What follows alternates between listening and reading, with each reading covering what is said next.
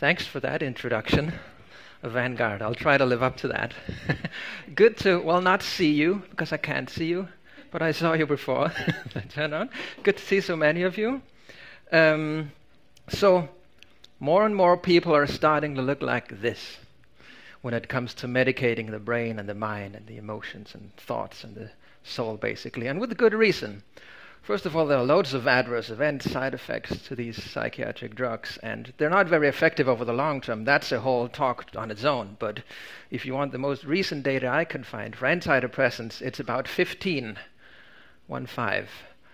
of patients on antidepressants who have a response that is larger than the placebo response. And for antipsychotics, it's an astonishing 23% of patients who get what's categorized as a good response. Now, that's not a lot of people, right? And of course, it's not a very, well, not of course, but it's not a very fun place to be in a numbed mind long term, which most of the psychiatric drugs do. It may help in the short term, but over the long term, you might not even notice that your mind is numbed and your emotions are numbed in a unhelpful way.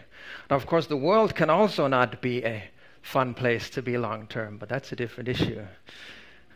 And if it isn't, then it's because something's wrong that we need to pay attention to. And the fact that that's been medicalized and psychiatry has been able, and psychology for that matter, to call that symptoms of diseases is just to me absolutely absurd. Something out of a bad movie, which is just true. But that's another talk. So more and more people are starting to look like this, maybe for some of the reasons I just explained, maybe for some other reasons, but then realize that they can't just come off the drug. So what can happen is that a lot of people get caught between the side effects or the adverse effects of taking the drugs and the withdrawal effects from not taking the drugs. Now that's a trap. And the solution to that is tapering. So the solution to physiological dependence, as it's called, is tapering, or gradual dose reductions. And tapering has turned out to be a science in itself to figure out how to do this. And I really want, also in the spirit of ICI, to have this the other way around. Much of the knowledge we have on how to come off psychiatric drugs comes from the lay people community. And then we researchers and some others have I like to think of it as we can confirm what is known in that field instead of making it the other way around. That's what happens now because it's a hot topic. So researchers will write fancy articles saying that we figured this out, and that's very provocative in some way to the people who went through it and actually figured it out that way. But it's still important for this to get attention to do the science. So I started doing that back in 2016. Basically, I discovered that the clients I tried to help come off psychiatric drugs, it was way more difficult than what we had just been taught at university. So the easy explanation as to why I'm here today is I kind of went with what my patients or clients experienced rather with what was in the books and not in the books. And that journey has got me here, and I'm still on it. So, okay. So I'm trying here today to break it down to the four basic principles, because it is technical, but it's actually pretty simple too. Psychiatry, if there's one thing they want to, both with drugs and withdrawal symptoms and mental illness, so they want to make it very complicated so that it's a science and so that it makes sense to have experts in it. But actually for this, it is possible to explain it in at least four pretty basic principles. And that's kind of the premise for my talk today. I would like to give you the information as to why and how to taper correctly. And I've tried to do this funny PowerPoint exercise where you're trying to put it in, you want the lines to be in one line for it not to go down to the next one. So I really tried to give some thought into it, explaining this with as few words as possible. This is what I've come up with. So the four basic principles, like drugs are synthetic and the brain is homeostatic. Adaptation requires readaptation by gradual receptor unblocking. You could almost find some kind of little melody for that to remember it. And there are some fancy words here, maybe. Synthetic, homeostatic, adaptation, readaptation, receptor, and that's what I'll try to take you through, because it is actually more simple and more straightforward when you understand. It's a matter of understanding a couple of basic principles about the brain, about biology, about how the drugs work, then it kind of all makes sense, hopefully. Okay, Saturday morning, 10-something a.m., neurobiology class. Synthetic is just a fancy word for, well, it's the way the drugs are made. It means that we made them. They're made up. They might affect neurotransmitters in the brain that are naturally occurring, obviously. Serotonin, dopamine, all these different neurotransmitters, as they're called, are of course natural, but the drug is not. The drug is synthetic. We made it, and synthesis just means that it's made up in a lab by different compounds. It's compounded together by synthesis. That's what it means there. Synthetic, and that goes for all psychiatric drugs. All psychiatric drugs are made to penetrate what's called the blood-brain barrier, which is a barrier that's there from nature's side to protect the brain. But now we've invented things that can penetrate that and then either increase or decrease different neurotransmitters. It is actually more simple than you should know. So the brain is made up of millions of neurons, and that's just a fancy word for brain cells. And they don't touch each other. Well, some of them do, but not all of them touch each other. And inside the neuron, these are two neurons. It's an electrical matter, and between them in what's called the synapse, and all these fancy words are not that important, it becomes a chemical matter. So neurotransmitters, and we know some of them, they've almost become daily language: serotonin, dopamine, noradrenaline, adrenaline, histamine, something I'm not going to try to pronounce in English, and GABA. And that's just what the brain cells use to communicate with each other. And all that psychiatric drugs do is different drugs affect different neurotransmitters in different directions. It can go up or down, and it can be different of these, but the basic principle is all the same. And the effect of doing this is what we would call a psychoactive effect. And now some people may associate psychoactive with what drugs do and psychedelics and stuff, but it's a very, very broad term. Like coffee is psychoactive. It's a very broad definition. Anything that when we take it in, has an effect on how we feel, thoughts, emotions, bodily sensations, consciousness, is a psychoactive drug. And psychiatric drugs belong to that overall category of psychoactive drugs. So psychiatric psychopharmacology is really simple, actually, in that way. I have a chapter, and I'm writing a book about this now. I have a chapter where the headline is just "Psychopharmacology is simple." And all the psychiatric reviewers, when you write a book, you have reviewers.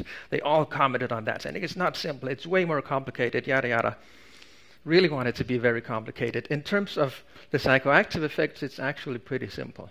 The psychiatric drug will have a psychoactive effect on your thoughts, emotions, bodily sensations, consciousness that may or may not be helpful. And only the person in the distress obviously can tell that. It's not because there is any chemical imbalance there. And not that we're going to talk about this not being a chemical imbalance, but it's important to know because that's the second principle. Homeostasis is page 1 in the biology book. It's like a fundamental principle governing biological systems, meaning that it strives for balance. So when we affect the brain chemistry, when there's no biochemical imbalance, the body will fight back. It will compensate. It will adapt. It's just as impossible for the brain to not adapt to the psychiatric drug as it is for you to go out in the heat and decide not to sweat. It's automatic. It's out of our control. So it's this kind of fundamental problem that underlies all long-term psychiatric drug treatment. It is that eventually the brain will adapt. And that's an example of what is called homeostasis. It's defined as the body's or a system's ability to maintain stability when it's perturbed. So what we need to understand is that the drugs don't fix anything. They actually cause differences in the brain chemistry, which we then feel as a psychoactive effect. Hope this makes sense. It's important to understand that because then homeostasis kicks in. And homeostasis here, in terms of psychiatric drugs, I've tried to show. So just to be absolutely sure, these neurons talk together, and the neuron on the left sends a signal to the one on the right, which it then receives. And that's how the brain communicates with itself. And psychiatric drugs have an effect on these neurotransmitters. So away with all this. Let's take SSRIs for an example, and it's even in the name. SSRI, selective serotonin reuptake inhibitor. So imagine, and you could use this example with any psychiatric drug because it would just be different neurotransmitters that change in different directions, but the principle is always the same. Let's go through it. We might go through it a couple of times. No chemical imbalance here. Everything is as it should be. Brain comes in with the red dots. That's the SSRI idea. For those who want to know it, this is called the serotonin transporter. That's what the drug is manufactured and created to seek out in the body and block. It gets a bit technical because the serotonin transporter is something that reuptakes serotonin. So when you block something that reuptakes something, the amounts increase. Now that's just the detail. It's not that important to know. What's important to know is that when you take the drug, you increase levels of serotonin and all other sorts of neurotransmitters because it's not selective. But for the purposes of the example, just keep it to that. Okay, this is short-term treatment. Now you've elevated the levels of something. Homeostasis kicks in. It makes what's called a downregulation. So it's like saying, you're turning up the volume, I'm just putting in earplugs or something. I'm maintaining the balance because here there was now too much serotonin. The body can't have that. It's fundamentally built to counter that. So it does that with it makes itself less sensitive to whatever we've increased the amounts of. And for psychiatric drugs, that works the other way around. Most antipsychotics, for example, they would block dopamine. Then the brain starts either building more receptors to rebuild the sensitivity, or it starts spreading out more dopamine. So the body would always try to adapt. No matter which direction we try to have an effect on it, it will adapt. So that's long-term treatment, however long that is. We don't really know what's the difference, like the duration between short and long-term treatment. Obviously, it's individual. You don't get dependent overnight, but it can happen within weeks, months, years. Okay. Then we try to imagine stopping the drug cold turkey or tapering too fast. That means that these red dots are going to remove, obviously, because that's the drug. That's the unblocking. Now the brain starts reuptaking the serotonin, meaning it decreases. And if it was so that the brain just updated its adaptation, its downregulation, its compensation, there are many words for it.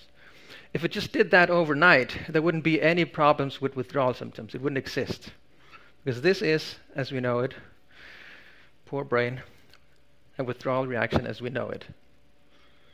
Because it's an imbalance. We are now less sensitive to something there that there's also less of. Hope it makes sense. So we go from, just going to show it again. Drug comes in, increases serotonin. Drug says, body says, nah, not on my watch. I'm going to make myself less sensitive to what you just did to me. Stop the drug. And that happens pretty fast. Serotonin levels return to normal, but the brain is stuck. It adapted. It's like a supertanker. It doesn't just change overnight. It can't just stop and walk the other way around as we can do on our legs. It takes time. That's a withdrawal reaction. And just quickly to do on the symptoms, and the list on these symptoms, like a lot, obviously you don't get all of the symptoms, but these are the evidence-based. There are 4 literature reviews on this and the symptoms you could get from SSRIs. And I know that this list is on ICI too, so I don't want to spend too much time on it. Just to say that obviously some of these symptoms overlap, enter the whole problem. How do we know? I've tried to divide it into physical symptoms over here and the more psychologically symptoms over here. And I should stress this is not a list that I made. I just wrote depression and anxiety. It's there from the scientific view. Now, how do we know then, if some of the symptoms are the same, that the drug treats some underlying illness that then resurfaces, or that the drug is just treating the withdrawal state it created itself? So this can create kind of like an illusion of effect, one would say, because if you stop taking the drug, you feel horrible. When you start taking it, you feel good again. It's an illusion of effect, or it can be. And that's the whole problem that we are trying to solve with tapering. So back to this one. The next two principles for that poor brain. Now, tapering is all about minimizing this imbalance. There's an imbalance here, so we want the drug to leave the body gradually. And as I said, adaptation took time. It doesn't happen overnight, 1, 2, 3 nights. Now, how long it takes, we don't know. For most, it will be already about a couple of months. So readaptation takes time too. Once you reduce your dose or stop the drug, it's the exact same mechanism. The brain is now destabilized, and it's striving for evening that out. So it's the same principle. It's homeostasis again. The body can't have this. It'll try to fix it. And the whole idea of gradual dose reduction is to give the body this task in small tasks. I'm dividing it up. Because this is too much for the body. It's too great of an imbalance. It's too large for it to keep up. And that's what we experience as withdrawal symptoms. So we want the drug to leave the body gradually, as to minimize this imbalance each time, but also get down in dose. So we proceed with the tapering. Now, and receptor is what the drug is on, and unblocking is just the word for what happens when you reduce the dose. Now it becomes a bit more technical, but intuitive too. The body doesn't adapt to the dose, like the milligram. The dose in milligram is basically just the weight of the active ingredient in the drug. But that doesn't say anything about how much the drug does what it's supposed to do. It doesn't say anything about the biological effect. So in order to know what doses we have to reduce with to minimize this imbalance each time, to give the body a task that it can do, it can repair without causing too many withdrawal symptoms. We need to know the relationship between dose and receptor occupancy, as it's called. Occupancy is the word for, excuse me, for what the drug does in the brain. It occupies the receptors, blocks. And this is possible to measure via brain scans. And when that has been done, like giving people different doses, 5, 10, 20, 30, 40, and so on, and then measuring the effect that has in their brain. And this is if you had to remember one slide, it's going to be this one, because it looks like this. And some of you may have seen it. Some of you may not. If you haven't, this is crucial. So this is an example, the paper we have out on sertraline, Zoloft. And if I just, in the most simple sentence, say that what we want to decrease gradually is the y-axis, this number over there. That's what the drug does in the brain. And this is the dose. So as you increase the dose, obviously it has a greater effect in the brain, but to an extent, to a certain point. It starts to plateau. There's actually no real difference almost no difference between 50 and even 200 milligrams of sertraline, because the receptors are already blocked. There's not much difference. And that's important for tapering, because when we taper, we go to the left on this curve, hopefully, reducing the dose. The lowest dose of sertraline, Zoloft, is 50 milligram. And you can have that by the break line to get down to 25 milligram. But still, you're at a pretty high receptor occupancy. Meaning, if you stop at 50 or even 25, which is the lowest available standard dose, that's not a small drop. It's a huge drop. We just need to understand. What's confusing also for doctors and practitioners is that the number seems too low. 25 milligrams seems so low compared to 100 or 200. And some even call it a placebo dose, I've heard. It's such a low dose. You could just stop that. Has no effect. And then withdrawal hell breaks loose. Now, the withdrawal community, as far as I know, have known this for a long time. Like, it's not news in that way, but scientifically, it's been new that we tried to in some way prove this, have some data on it. And it means the effect of this is that the dose reductions have to be smaller and smaller. And that is what is called hyperbolic tapering, because a small dose reduction in the lower dose range, will have a huge effect on your brain chemistry and thus on withdrawal symptoms. Whereas the same 5 milligrams, say, up in this range will have either very little or no effect. So the difference between, let's say, 0 and 5 milligram is way bigger than the difference between 5 and 10. Between 10 and 5, it's even less. And that's why when we come off psychiatric drugs, we need to go. First of all, the dose reductions need to be smaller and smaller. Can't keep reducing with the same dose, because at some point you will jump over this bend on the curve, and that's when withdrawal hits or gets worse. And it means, obviously, that we have to go lower than the lowest standard available dose, which is where the art part comes into it, right? And I can show you just by the numbers, I don't know if I stand. This is, if you just imagine a dose reduction, 150, 100, 75, 50, 25, 0, it looks gradual. But if you translate the dose into what it's doing in the brain and put a percentage on that, then it would look like this, and you can see this is a totally different story. That's not gradual, because it's this number that we want to fall gradually.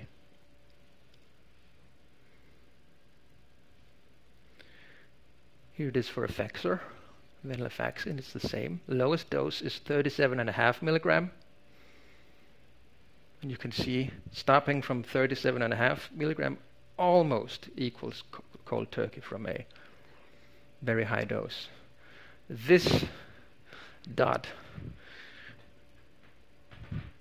that's a study that measured that. It's a meta-analysis, so each dot is different people. That is 2.4 milligrams. Now, the capsule is about the size of a nail with 37.5 milligram in it. And 2.4 milligram, that's 1/15th of the smallest dose, also has a pretty high effect. It's incredible. And this is hardcore biological data on that. Meaning that it's not uncommon to go below that dose. We have to come off safely.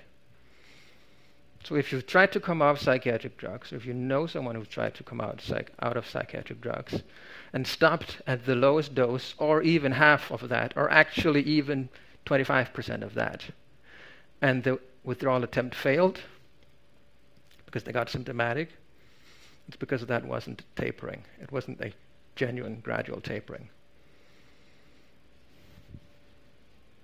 It would look like this if you imagined this is what we would call linear tapering.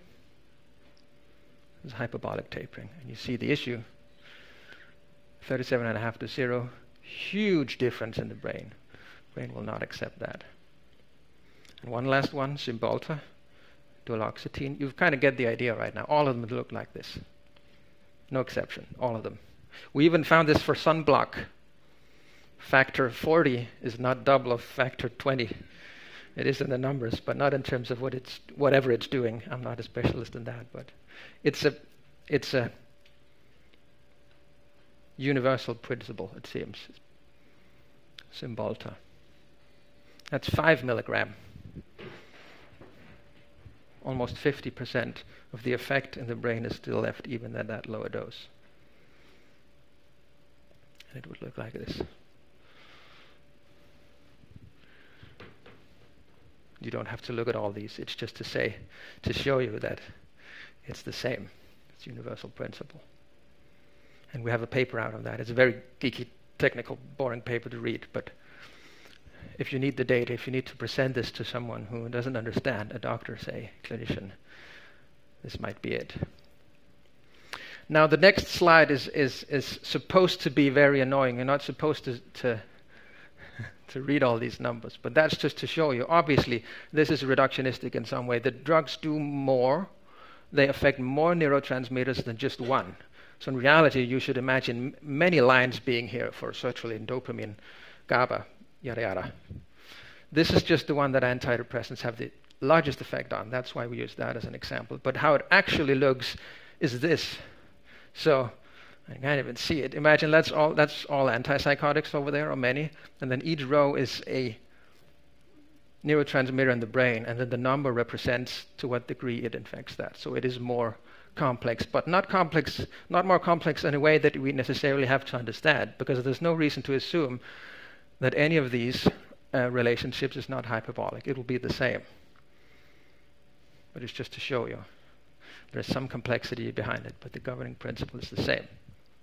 Okay, so that's how it looks. My office looks very funny sometimes with beads and syringes. Syringe? Yeah.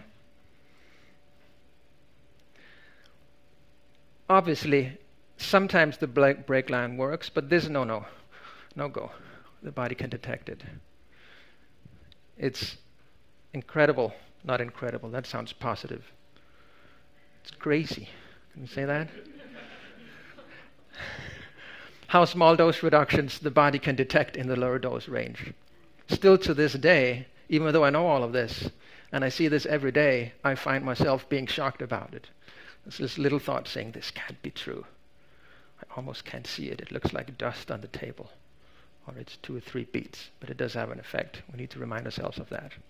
I'm not going to go too much into the technicalities of how to do it, but obviously we need to go lower than the lowest standard dose.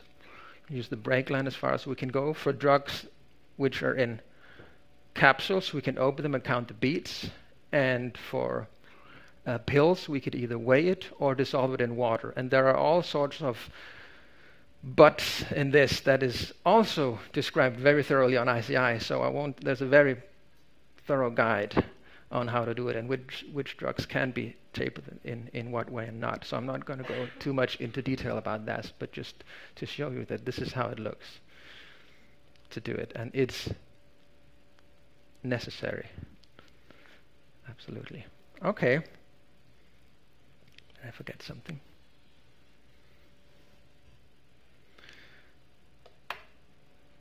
So that was a bit about tapering. I hope it makes sense now why have to do it hyperbolically. What happens in the brain? It has 2 purposes. First of all this brain talk with the fancy words.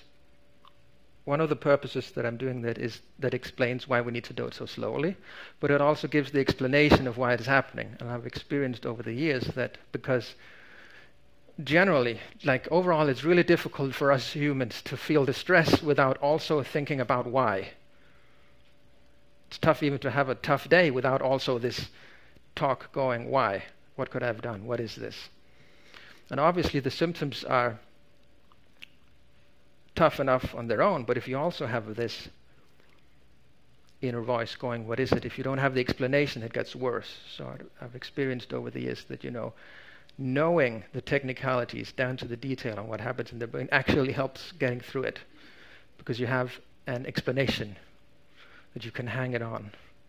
And then if your thoughts keep saying, what is it, keeps wanting to analyze what it is, then you have kind of an argument to that. And hopefully this can help you make these mental discussions with yourself as brief as possible, because they can be pretty long, and it adds on top of withdrawal. Sometimes the psychological layer of distress can be pretty significant. So just reducing that would be hopefully helpful.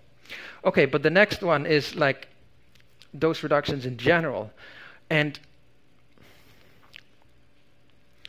there really is just one way to go, in my opinion. Obviously, we know it's a universal thing that it has to be hyperbolic, no doubt about that.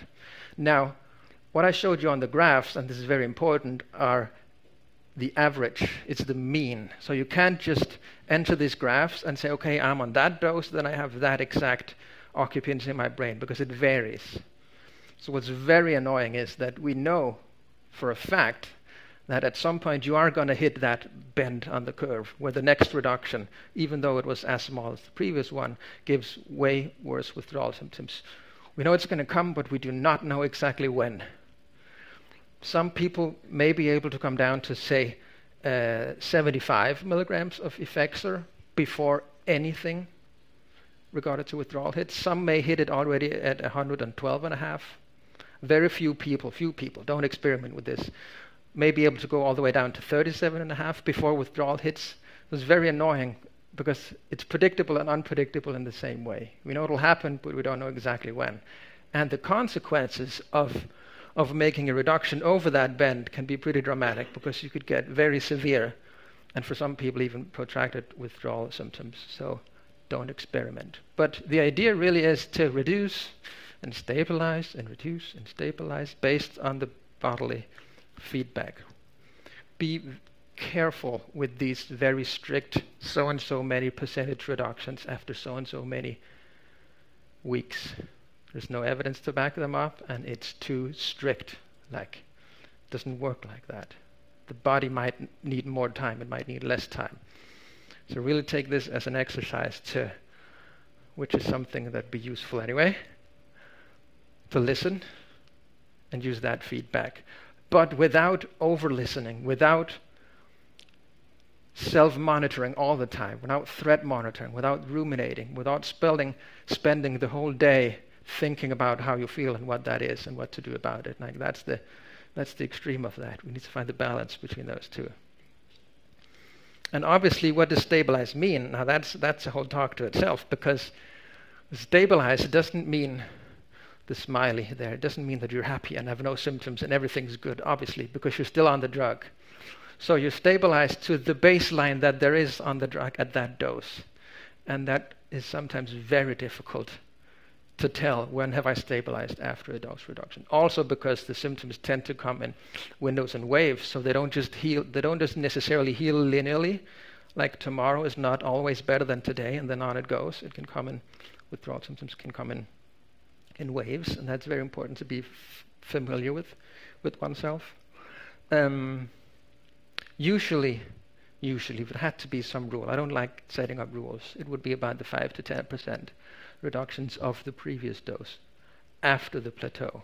If you're on a very high dose, it's rarely necessary to reduce that small amount to the very high dose. Now, what a very high dose is, I don't know. I'm not able to tell, because it'll be individual. But bigger cuts definitely is possible for some people above the plateau, meaning that if you start with 5% reductions from, say, 300 milligrams of Effexor, you'll prolong the tapering unnecessarily, because some part of the dose may be pure over-medication. It may have no effect whatsoever on the brain, meaning that it's pretty low-hanging fruit to remove that, but without getting withdrawal. Maybe you even get better, because you get less side effects.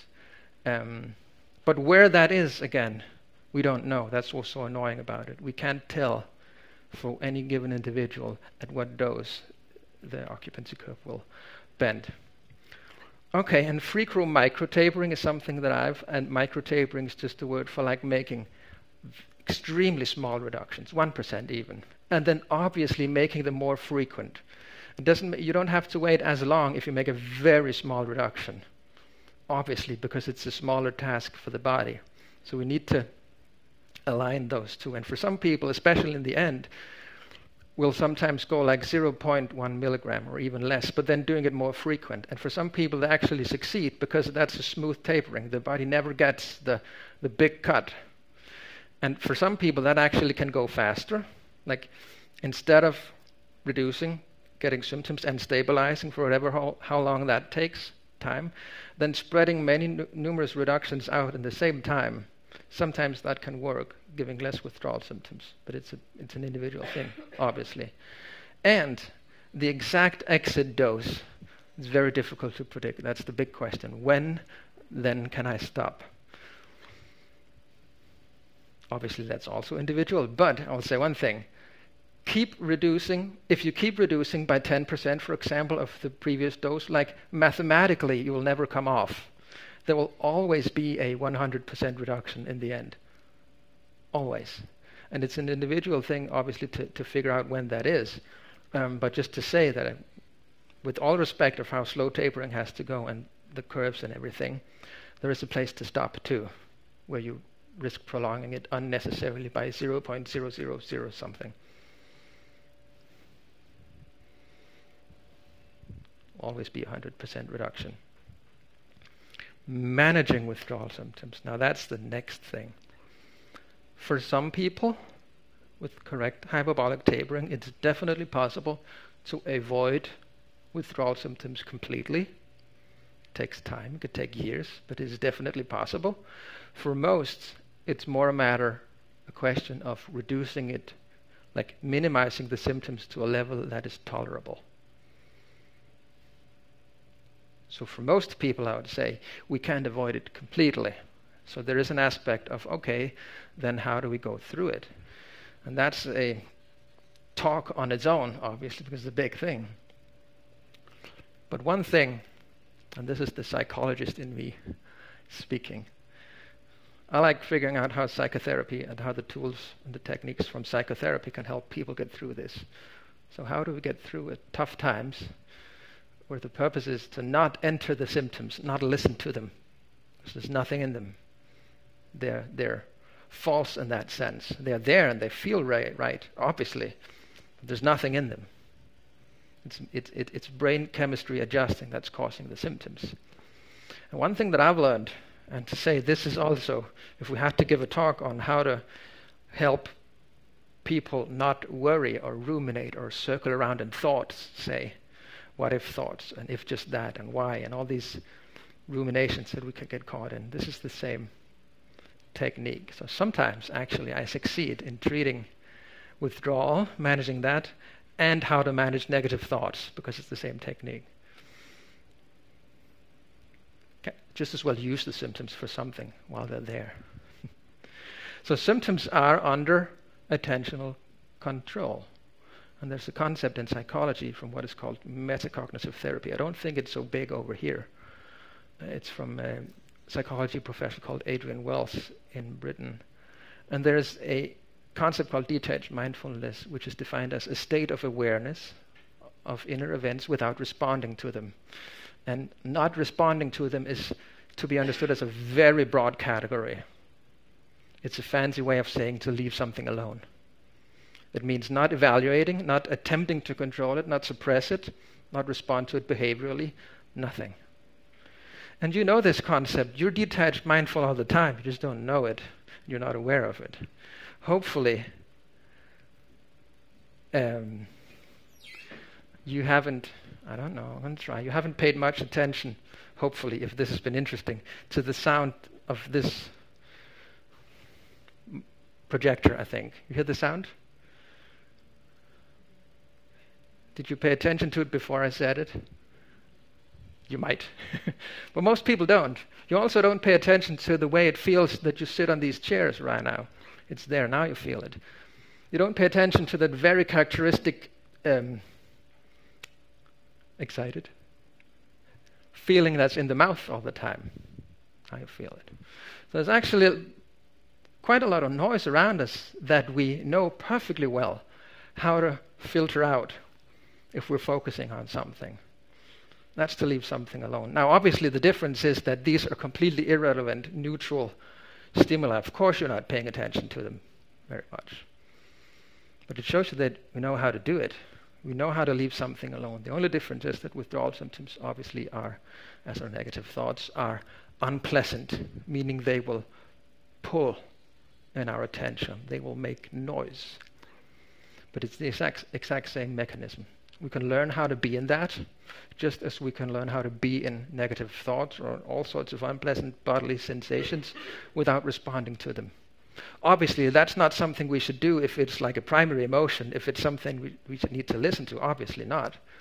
But because withdrawal symptoms are by definition irrelevant, they may present as very, very important, and they may look exactly like a depression or anxiety. There's nothing in it. Therefore, it makes sense to apply these things. And we can train that. It's think of it as a muscle, really, that we can train.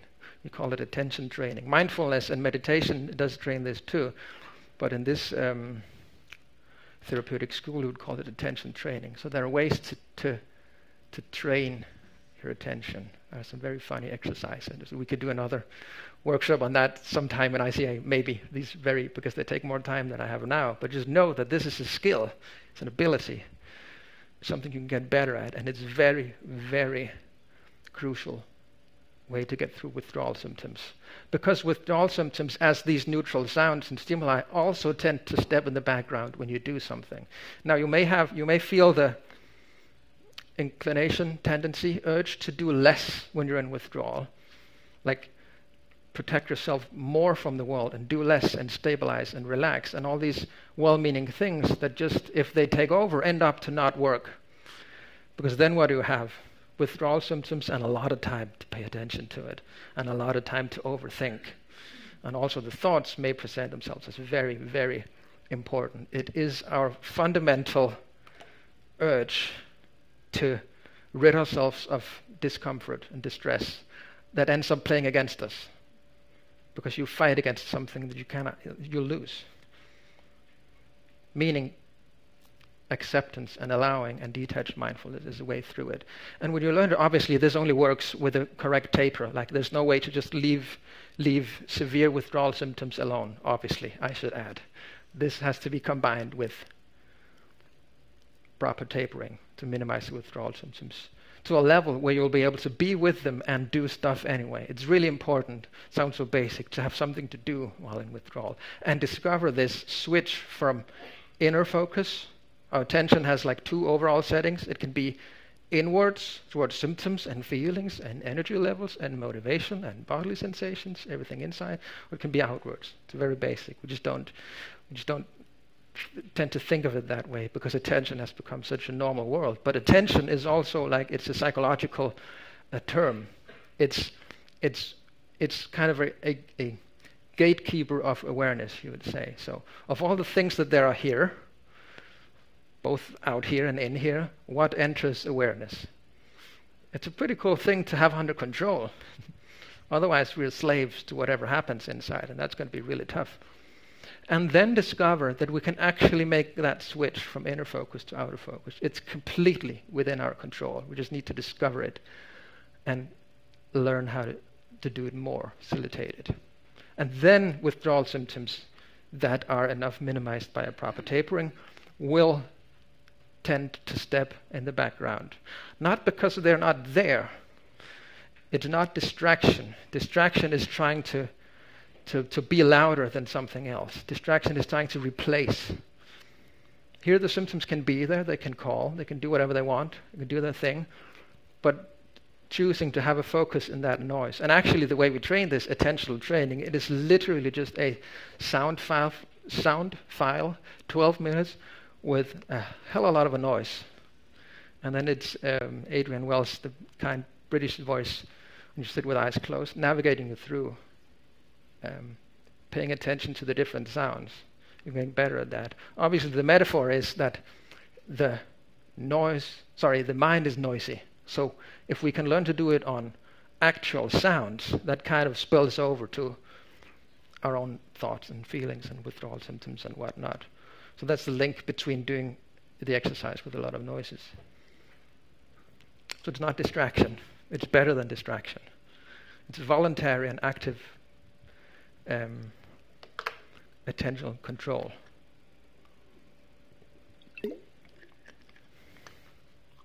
I hope that makes sense. How much time do I got? Plenty of time for questions too. It's a broad question to ask out of a big crowd, but does it make sense? Does it ring any bell? Yeah. And Adrian Wells is very strict in his saying, and I didn't understand this at first, that it's not something we need to learn to control our attention. It's something that we need to discover that we can already do, and then apply it to unpleasant, negative things. It's a good way of thinking about it, and that's why I'd always use the neutral stimuli clearly. Now you can maybe feel it again. The noise, feeling in the mouth, sitting here. Just the idea that we actually know how to do is we just need to train it when something is, in the lack of a better word, pulling in our attention. It's trying to require it. It's trying to acquire it. Obviously, because the body thinks something's wrong when you reduce the dose. It likes stability. That's the premise of homeostasis. The body really wants us to do the same thing over and over again. It doesn't like change. It knows how to change. It's not a dead end. The receptors will rebuild if you do it slowly enough, but it takes time. So the body will think, and certainly those of you who've tried to be in withdrawal will have felt that it feels exactly like something's wrong. And maybe it's just something, like anything that's wrong, like having an annoyed, irritated nervous system that tries to attach onto this and that. This is the explanation. The next hour it can be that. The next day it could be this X, Y, Z. That's the mechanism we're trying to go for, to see that. And as easy as it sounds, I know, leave that alone. That might continue to pull in you. And you've done plenty of things in your lives without motivation, without wanting to, actually. You've done plenty of things where there were other things that in this here and now were more desirable. Only in the long term it wasn't, so you chose to do the tough thing. It's the exact same mechanism. It's the same skill that we try to build on here. And it does something, because it may sound complicated to leave something alone, and that's why we have the exercises to show that. But this knowing that we are already know how to do it can sometimes help. So we need to be more clever than our body. Our bodies will think something's wrong, and it has the control of all the signals, so it can send you all the anxiety and low mood and the excessive thoughts. That's within your body's control. Your control is what you're going to do about it and how you're going to, and if you're going to do anything about it, what happens. And I like to think about that's the way we can communicate. That goes for withdrawal, for anxiety, for example, is a very, very strong emotional response too. And there's no way of telling. Good luck arguing with that. Good luck arguing with your negative thoughts. You may have tried it with positive and realistic and compassionate thoughts. That kind of adds to the problem now, doesn't it? Because you keep the symptoms alive. You keep the conversation with your own mind alive. That can go on for a long time, and that ends up being worrying or rumination. So I like to think of it in a way that the most powerful way we can communicate to ourselves, our bodies, if we are in a situation that we know is not dangerous, it's just the transition, the step from one dose to another. It's not more than that, but your body will think it is. The best way to communicate to your body is, tough as it may be, to act as if you know that it's not dangerous. That's the best way you can communicate. As a very powerful tool for anxiety too, actually.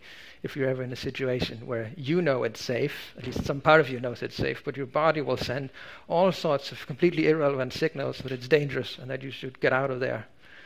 The way we can communicate is exactly via this method.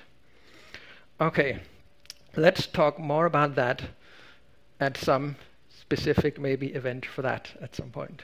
Laura is nodding. Good.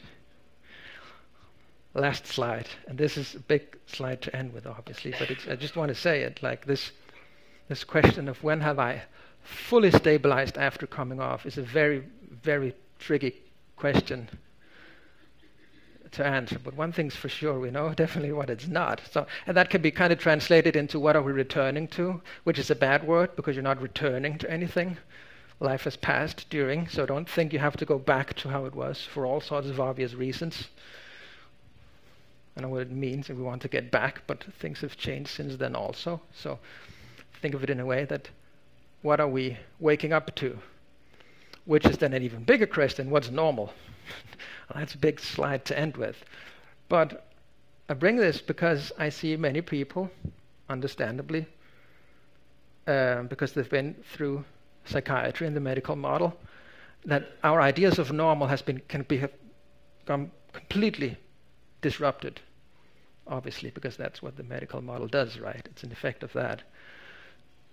I can tell you what it's not. There's something called the default mode network, and it's not something I call it like. For 10, 15 years, there were about 5 or 7 scientific papers with default mode network in the headline. Now it's over 1,000. It has exploded. And it's even in the name, it's what the human brain does when we don't interfere with it. The exact definition is, it's the brain state when demands for focused attention are low. So when we don't do anything, easily enter your default mode network. You could just start doing nothing and see what happens inside. The brain will have a tendency to do 5 very specific things. And I should warn you, none of them are very positive, and that's the whole point. That's a very, very strict limit as to how high the mood can go when we're in our heads, as opposed to being out in the world. So the brain does 5 things. One thing it does, it focuses on things that can go wrong. And it focuses on things that did go wrong. And it focuses on what other people think of us. And it focuses on problems and conflicts. It's very negative oriented. And it focuses on things we mustn't should, especially the should. Now, that's not a very negative, fun, pleasant, calm place to be, and that's the whole point. It's built for survival.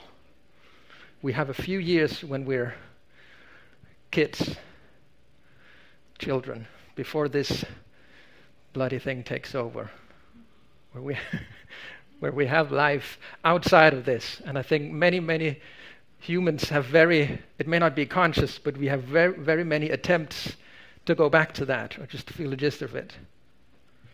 But it takes over, it's part of the survival. And for survival, it has to be obviously negatively oriented. It wouldn't make any sense if our minds were positive by default. People who had that died. Their genes are not here anymore. So we're all left with a mind, obviously, depending on what happens to us in our upbringing and what we encounter and what does and does not happen. Point is, this is not a very happy place to be. And what other people think of us is a huge thing, obviously, or potentially because it had huge survival, function of survival back then. It still has, but to a much higher degree back then. That's why we're so focused. And it's actual, like social threats are just as much deathly threat as a genuine deathly threat for us, like not being accepted, not being part of a community, not being part of a group, being ridiculed. It can start the exact same anxiety symptoms as a lion can, because our body cannot tell the difference. And if we get to the idea that we're only allowed to be here if we're perfect, then you have this straight line from perfectionism, which is a big thing today, down to survival. That's where we're at today, for some people. The conclusions, and it's exactly 5:05 now. Sorry, 11:05. My watch isn't Danish. I'm 6 years ahead. This is not a negative message. I should stress that. The purpose of showing is not this is what awaits you. It's going to be really tough. It's going to be negatively oriented. That's if we're in our heads. The human mind is not a very pleasant place to be long term. Obviously, we need to go in there. It's not all just bad, but we need to have control over when we go into it. And our mind will have a tendency to pull ourselves into this when it's not helpful. When we want to sleep, for example, or be where we are, do what we're doing. So generally, that's why we want to get out of our heads and into our lives. If it's unpleasant to be in our lives, something's wrong that we need to pay attention to. That's another talk, but just having that is the idea. And don't wait around. It refers to this question, right?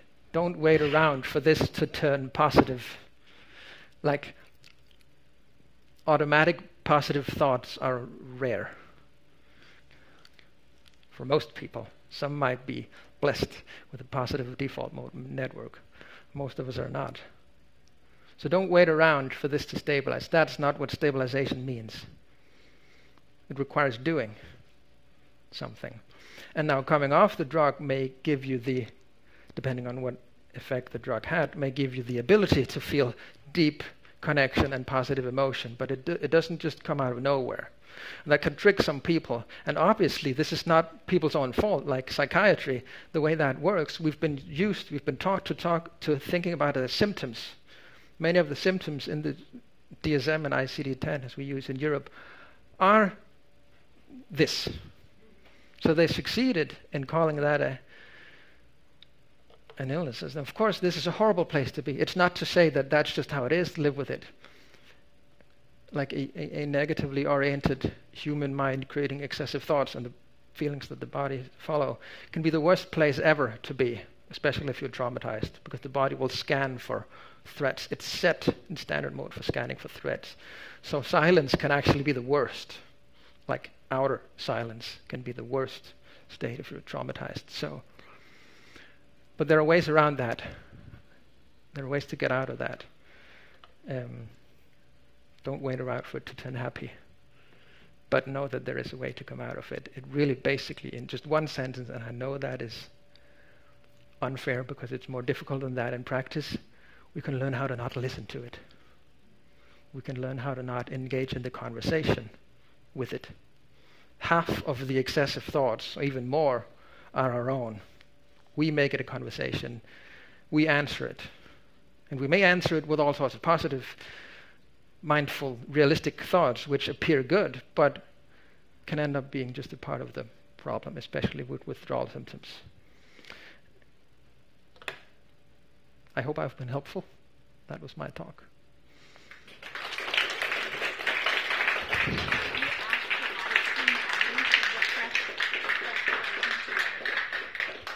So, to anyone watching live stream, they should refresh their link to enable the comments. Refresh the browser link. Cool. I guess it's question time now. For how long? About 10 minutes. About 10 minutes? Good. Hey, I can see you. And then maybe repeat the question so the live stream can hear. Yep. Okay. I almost can't see who has a hand up. Can Yeah. Thank you so much. That's really wonderful. My name is Claire, and I have a question.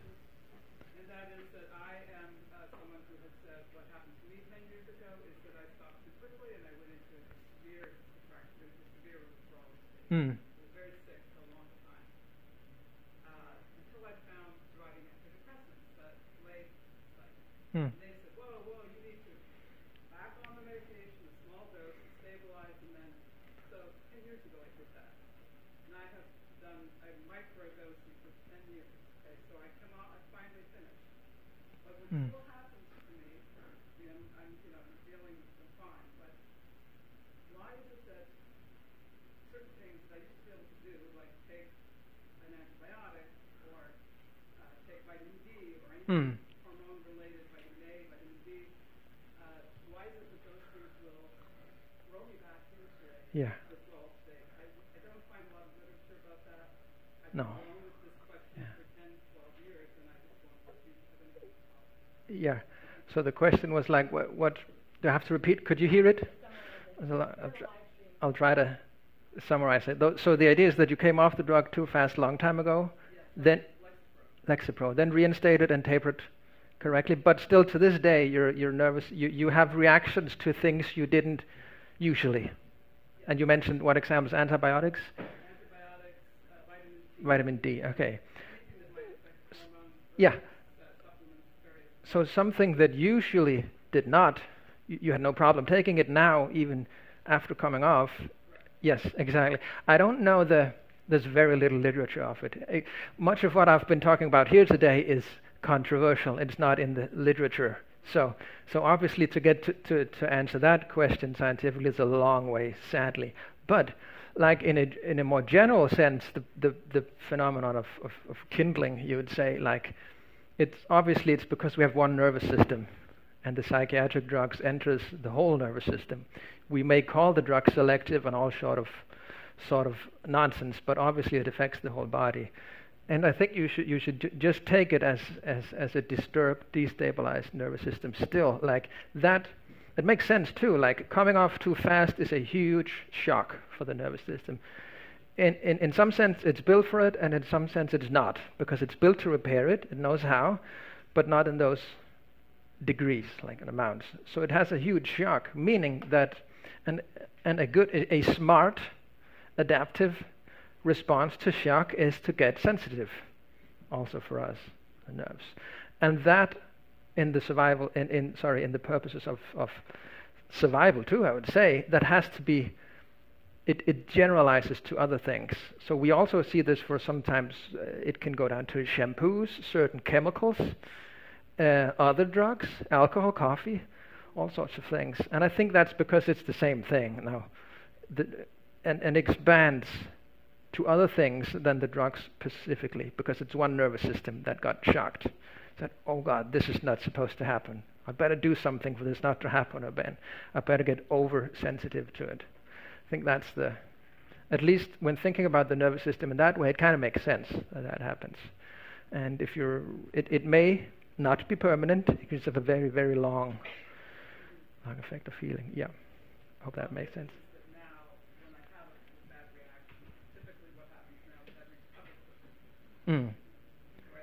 Yeah. Yeah, so it goes quicker now, like the periods are shorter. Yeah, so it is healing. It just takes long. Yeah, exactly. Yeah, of course. That gentleman, yeah.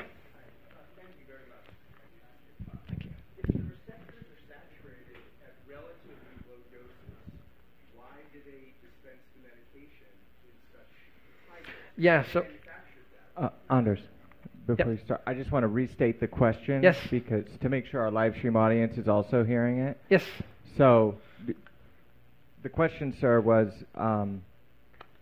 repeat it for me. Sorry. Well, If the receptors are saturated at relatively low doses, why do they manufacture and dispense them at doses that Yeah. don't yield additional benefit but would yield side effects that would make people Right. want to come off the drug? It doesn't seem to make sense. Right. Why? In other words, why are manufacturers only manufacturing them in doses that are not really useful for withdrawal, given everything Anders has just Yeah. shared? Not only not useful for withdrawal, But for the treatment per se, like why do we use so high doses? And I think you got it wrong when you said it doesn't make sense. It doesn't make sense. Like I asked myself that question too. I found absolutely no good answers to that question. Like I think it's really primitive. If something doesn't work, let's try with more and see if that works. Like that's a way of thinking that you would use in many other problem-solving areas. And I think it's just that. But it has no scientific merit at all to do that. And it's even worse than that, because this we can show that it has no additional effect of going off that plateau. But it's worse than that, because we have a lot of trials comparing different doses, and they come in two forms, and I can explain them in 30 seconds. One is fixed dose trials, so you'd get 50 milligram, you'd get 100 or 200, and then we'll check the effect after so and so many months, and there's no difference between that. We have very clear data on that. There are many systematic reviews. People on 100 would not feel better than on 50. And we also have so-called dose escalation trials, where all of you got the same dose, and then after so and so many weeks or months, the people who did not respond got a higher dose to see if that would bring them to the effect. And those also show that it does not work. Actually, it shows their own conclusion. These are not my words. The most effective dose is the least effective dose. If you increase it up, because side effects tend to, because God knows what this drug starts doing once it's not on the primary receptor. It starts spreading throughout the body, doing all sorts of things that cause side effects, which is the definition of a side effect. So, and that's why really sometimes, and please don't, that's why I said it's an average. Don't just go home and see the graphs and say, okay, I'm at that dose, I can reduce down to that dose, because that's where it bends, because it's individual. But if you're on a very high dose, there's no need to taper 5 to 10% in the beginning. In fact, I can't say that, I have no statistics. Some people can actually reduce and then get better, because at that point there are no withdrawal symptoms, but there are less side effects from reducing the dose. And then you can kind of get, okay, I'm one of those who I'm not prone to withdrawal symptoms, let's just continue, and then it hits. And that's so don't get caught up in not having withdrawal symptoms in the beginning, but the answer to your question, I'm babbling on, there is no explanation. It doesn't make any sense to up the dose. Mm-hmm. Yeah. So this is a question from online from our live stream viewers. Here's a great question. See if you can come up with a short answer for this one, Anders. How do you not pay attention or filter out pain? How do you not pay attention or filter out pain? Depends on what you mean with filter out. It's a tricky question to, first of all, it's difficult to explain. That's something we have various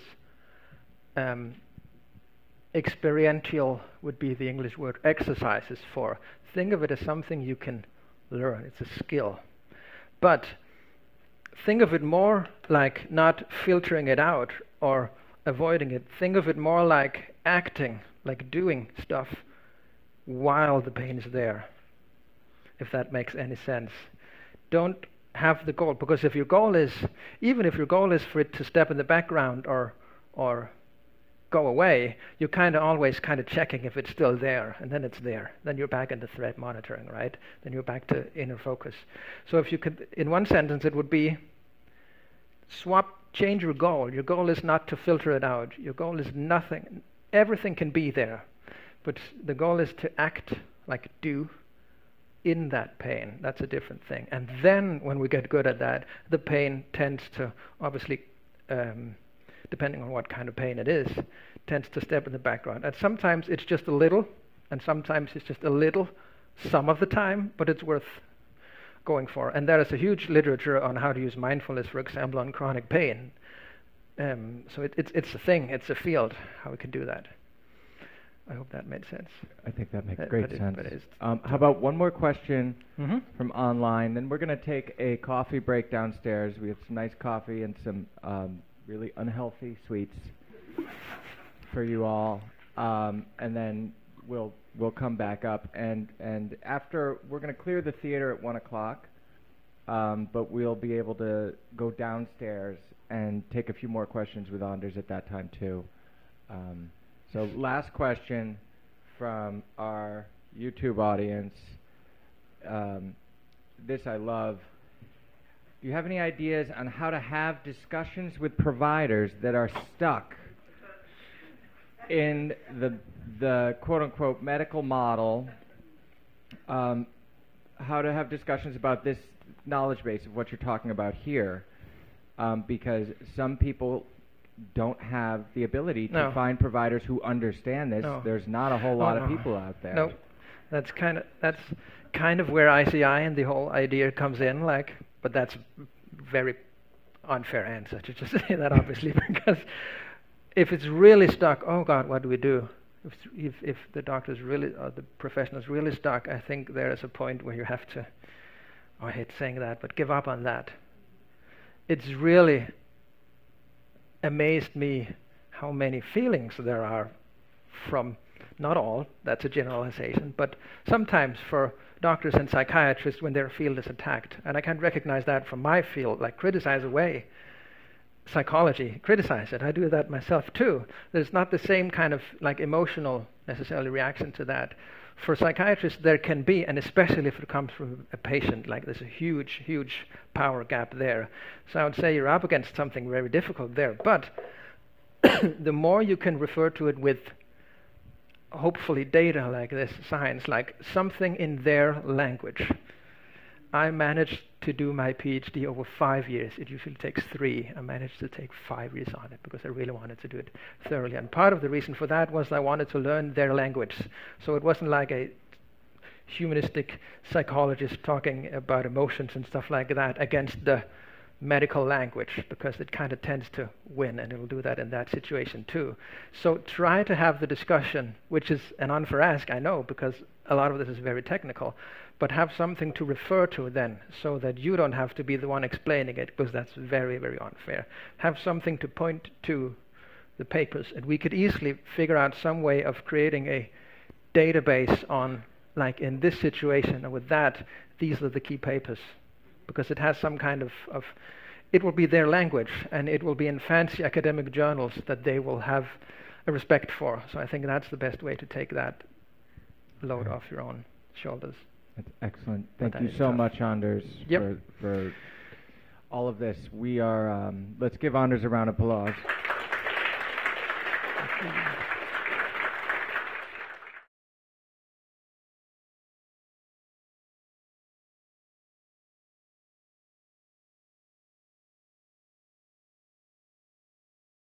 My name's Claire Leveson, and I am the Director of Development for ICI, which again makes it sound quite a grand and big organisation, which it will be very soon. It's such an honour to be able to introduce our founder and executive director, Laura Delano, who is a personal hero of mine, or heroine of mine, and someone who I know has just brought so much to so many people around the world.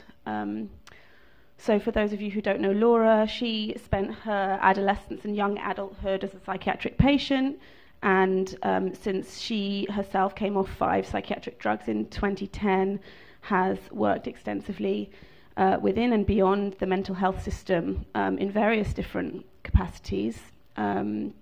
She's supported hundreds of people through the psychiatric drug withdrawal process and connected with thousands of more across the world with similar experiences, as well as obviously building a home in ICI for those people, for me and for you and for all of us to be able to connect with each other.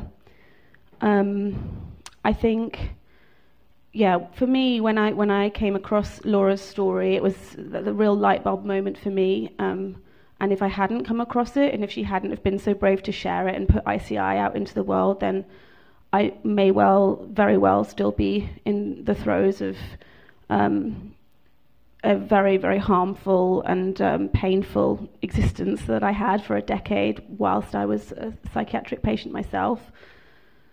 And when I found Laura's story, it really gave me, and through connecting with people in ICI and building friendships and having the support of other people who have been there and who get it, I've really been able to build my life beyond like my wildest dreams of what I had felt was possible for me. I have a family now, and I have a career and skills which I'm so excited to be able to bring to ICI in service of this really critical vision that we all share and that we all in our hearts know is just so important for the world to have access to, and for the change that we need to actually kind of come into being, and that's what we're here to do. So without further ado, thank you, Laura, for everything you've done to get us to this point, and for everything that you're continuing to do to really build a better world for all of us. And thank you to everyone for being part of that as well. And here's Laura. I already started to get teary. I cry like every time I speak publicly. And for me, it feels like activism, just to show this is what it is to be alive. We emote. It isn't a pathology. So thank you so much for being here. One of the things that when Anders and I first connected, we realized each of us had kind of come to some of the same realizations, discoveries, learnings, just coming from with Anders coming from the clinical kind of professional research world, and me coming from my own personal experience, just figuring it out for myself, not reading or learning any kind of formal methodology, but just bumbling along and figuring it out for myself. And that, to me, is what the art of coming off these drugs is all about. It's about us as patients, on this quest to free ourselves. We're basically faced with this blank canvas in front of us, this void, this massive mound of clay, whatever analogy you want to use, because we are in the dark ages of this work of coming off these drugs, and so we basically create our own. We figure it out by doing it, by experimenting, by being curious, by making mistakes, figuring out how to do things differently. We come to our own truths, our own discoveries. We make art out of our suffering, and then we take it and we turn it into resources for other people. And that's, as Claire and Cooper have talked about, the importance of community, of each of us sharing our stories, because my story isn't special. I'm really blessed that I got to have it shared on Bob Whitaker's website in the New Yorker, but I'm no different than all of my fellows in this work, and each of us has so much art to make out of our suffering. So that's really what I'm going to be talking about today, and what do I really mean by art? So the dictionary definition is the expression or application of human creative skill and imagination. And holy hell, it takes imagination to survive withdrawal. and I love thinking about our journeys in this way, because we're not we're not in a polar opposite role to the science. Science isn't our enemy per se. We operate in these different realms that can complement each other. And as Anders said, it's so important to have a scientific understanding to get the biochemical logic behind slow tapering. But as you'll hear and when I share my story, I didn't know any of that. I didn't have the science. I figured it out really only in the aftermath of doing it the wrong way, you could say. And for me and for ICI, what we are really about is helping to kind of blow up this whole idea that expertise comes from getting a graduate degree and years of training, fellowships, the number of letters after your name, at least when it comes to engaging with psychopharmaceutical drugs. I think the greatest experts are those of us who've actually taken them and fought to get off of them. The layperson wisdom of our experiences, to me, is what I think is the most important and trustworthy information out there. So before I get into all of that, just a very quick backstory as to why I even found myself on drugs, wanting to get off them in the first place. So I met the mental health system as a 13-year-old. I was having a profound crisis of self. I was very driven in school, robotically performed well in academics and sports, and basically had a breakdown where I realized I don't have a self. Who am I really? I'm just programmed. My worried parents understandably took me to a therapist. I was too serious for the therapist. I was cutting myself and talking about killing myself and all that. The therapist sent me to a psychiatrist. Within an hour, I was diagnosed bipolar. The rest is history. I was 14 by the time I got that diagnosis and took my first psychiatric drugs. I fought it through high school. Luckily, I didn't take the drugs regularly, but by the time I got to college as an 18-year-old, I was still kind of playing the performance game and aware of that, feeling so trapped in this life that didn't feel authentic. It didn't feel real. I didn't know how to get out of it. Just hoping once I get to this good Ivy League school I've worked so hard to get to, I'll prove myself wrong and I'll finally be happy. And of course I wasn't. And it was at that point that my pain had grown just so profound, and I was convinced that I had exhausted every option at my disposal to fix it. That was what led me back into the arms of the mental health system. And very quickly at that point, because I was so desperate for an answer and for relief, I embraced my diagnosis. I embraced this idea that I was sick, and that was why I was suffering, that this sickness was an incurable medical condition, that this textbook through which my doctors diagnosed me was a valid scientific text, and that because I had this medical condition, I would need medical treatment for the rest of my life. And I embraced it, and I really stepped into that role of a good compliant patient. Over the next decade, as you all know from your own firsthand experience, my life fell apart. I got progressively physically sicker. I gained, my weight fluctuated 70 pounds. I had chronic pain. I had chronic headaches. I had skin issues. My hair was falling out. I was just sick all the time. My emotions just continued to get more and more just beyond my capacity to coexist with. My mind, I couldn't remember, I couldn't think clearly. I had racing paranoid thoughts all the time. And all along, of course, my parents and I were believing in this idea of my illness getting worse and worse, treatment-resistant mental illness. And eventually I reached the point at which killing myself became the only logical solution to this unbearable life.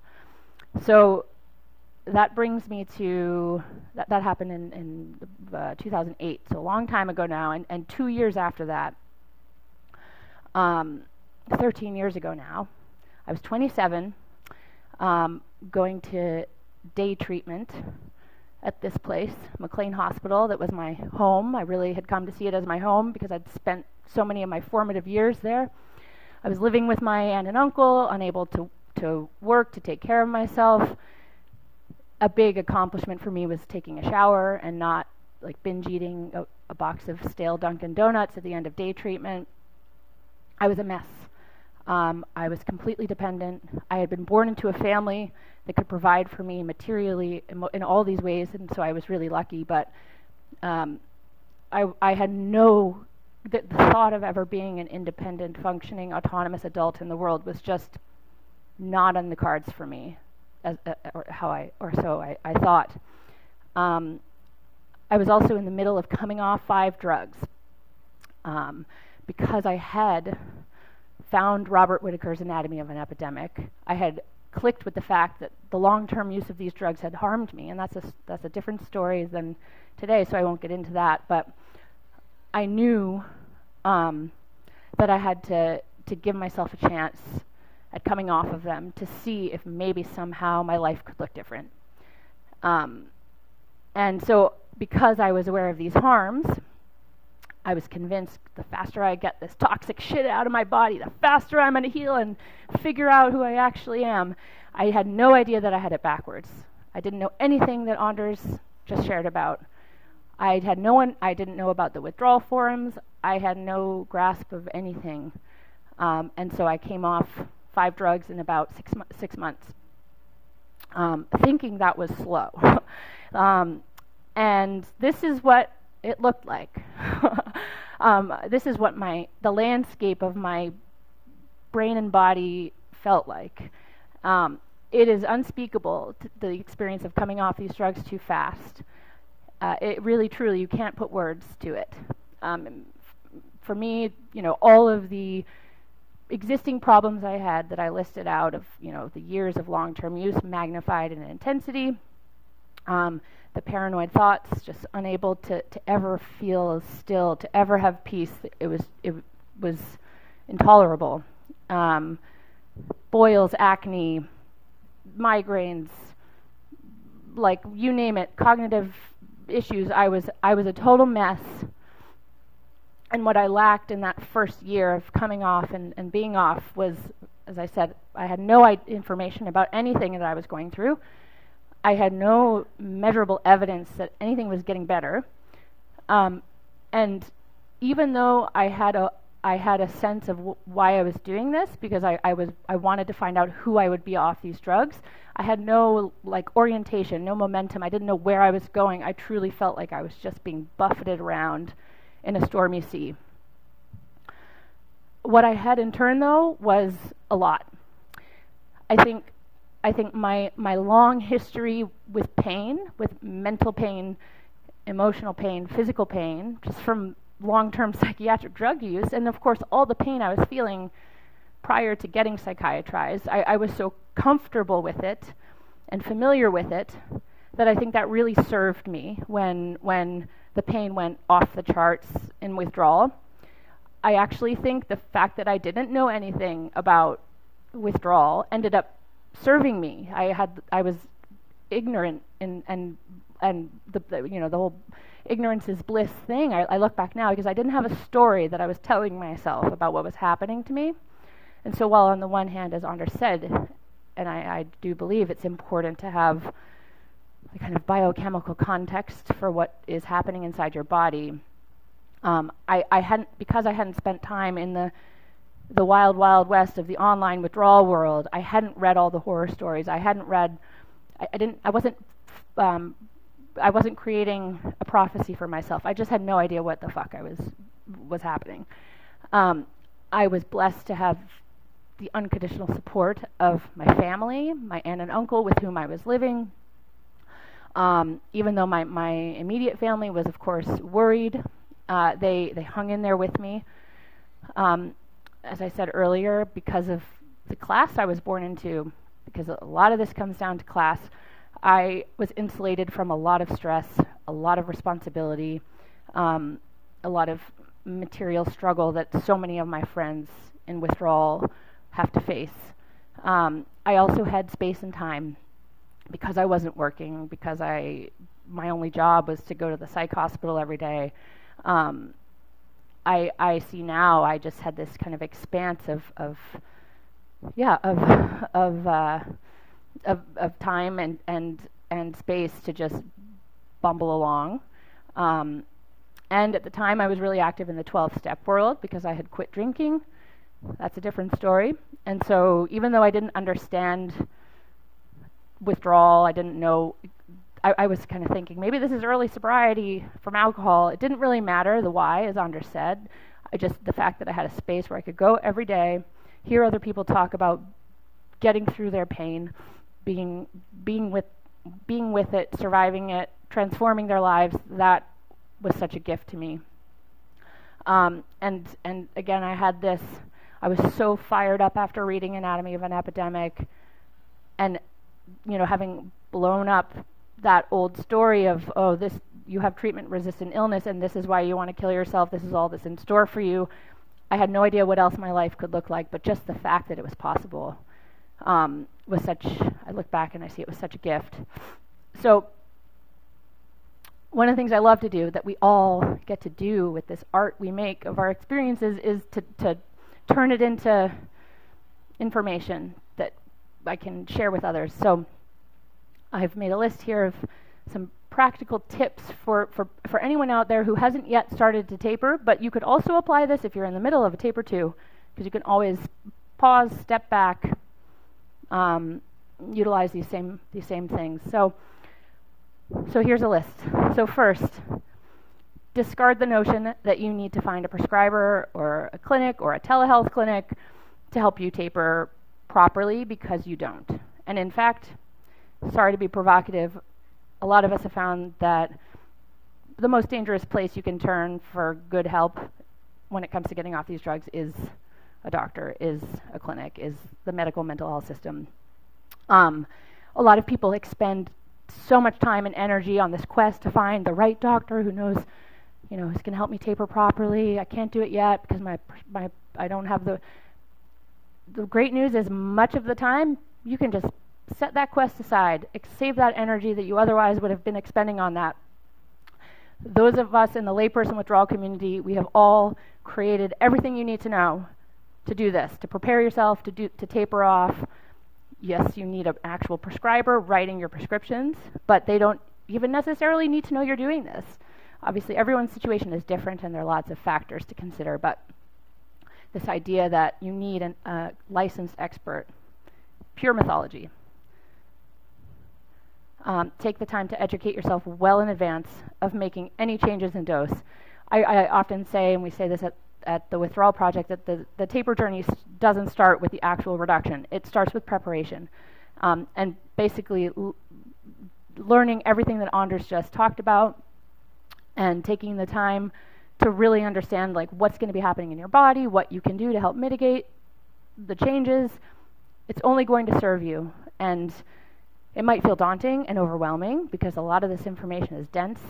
To basically teach yourself pharmacology, it can be really intimidating. And for many of us on these drugs, myself included, the cognitive impairments and temporary injuries that these drugs cause can make it really hard to learn. So that's, if you're in that situation, finding someone, whether it's a fellow, like an ex-patient, or a family member, a friend who can help carry the load, the mental load of learning all of this, will serve you. Get clear on what's in your control, and what isn't. And then plan accordingly, because there are factors that you can control.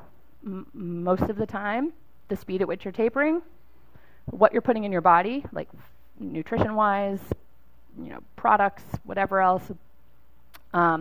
Sometimes there are certain stressors or responsibilities you can control, like maybe don't take that big trip, or maybe don't make this big change, or obviously a lot you can't. But that's where the finding the discretion between knowing what is in your control and what isn't can help you just kind of, you can take whatever steps you can take and then let go of the rest. Other examples like who you're actually looking to for help, the expectations you're putting on those people in your life to help you. The more energy you can invest up front into really kind of like getting clear for yourself, like where do I have the power to optimize my circumstances, and where am I going to need to really like let go, accept, just allow. It can help make the experience a lot less overwhelming once you're in it. This, like, I feel like we should just have this plastered everywhere, all over the place, because, and of course we've seen a recent new study published. Everyone's saying, oh, tapering slowly is XYZ. Oh, I tried to taper slowly and it didn't work. Or we did a study and we tapered people slowly and it didn't work. Slow is so much slower for many, many, many, many people than you even think possible.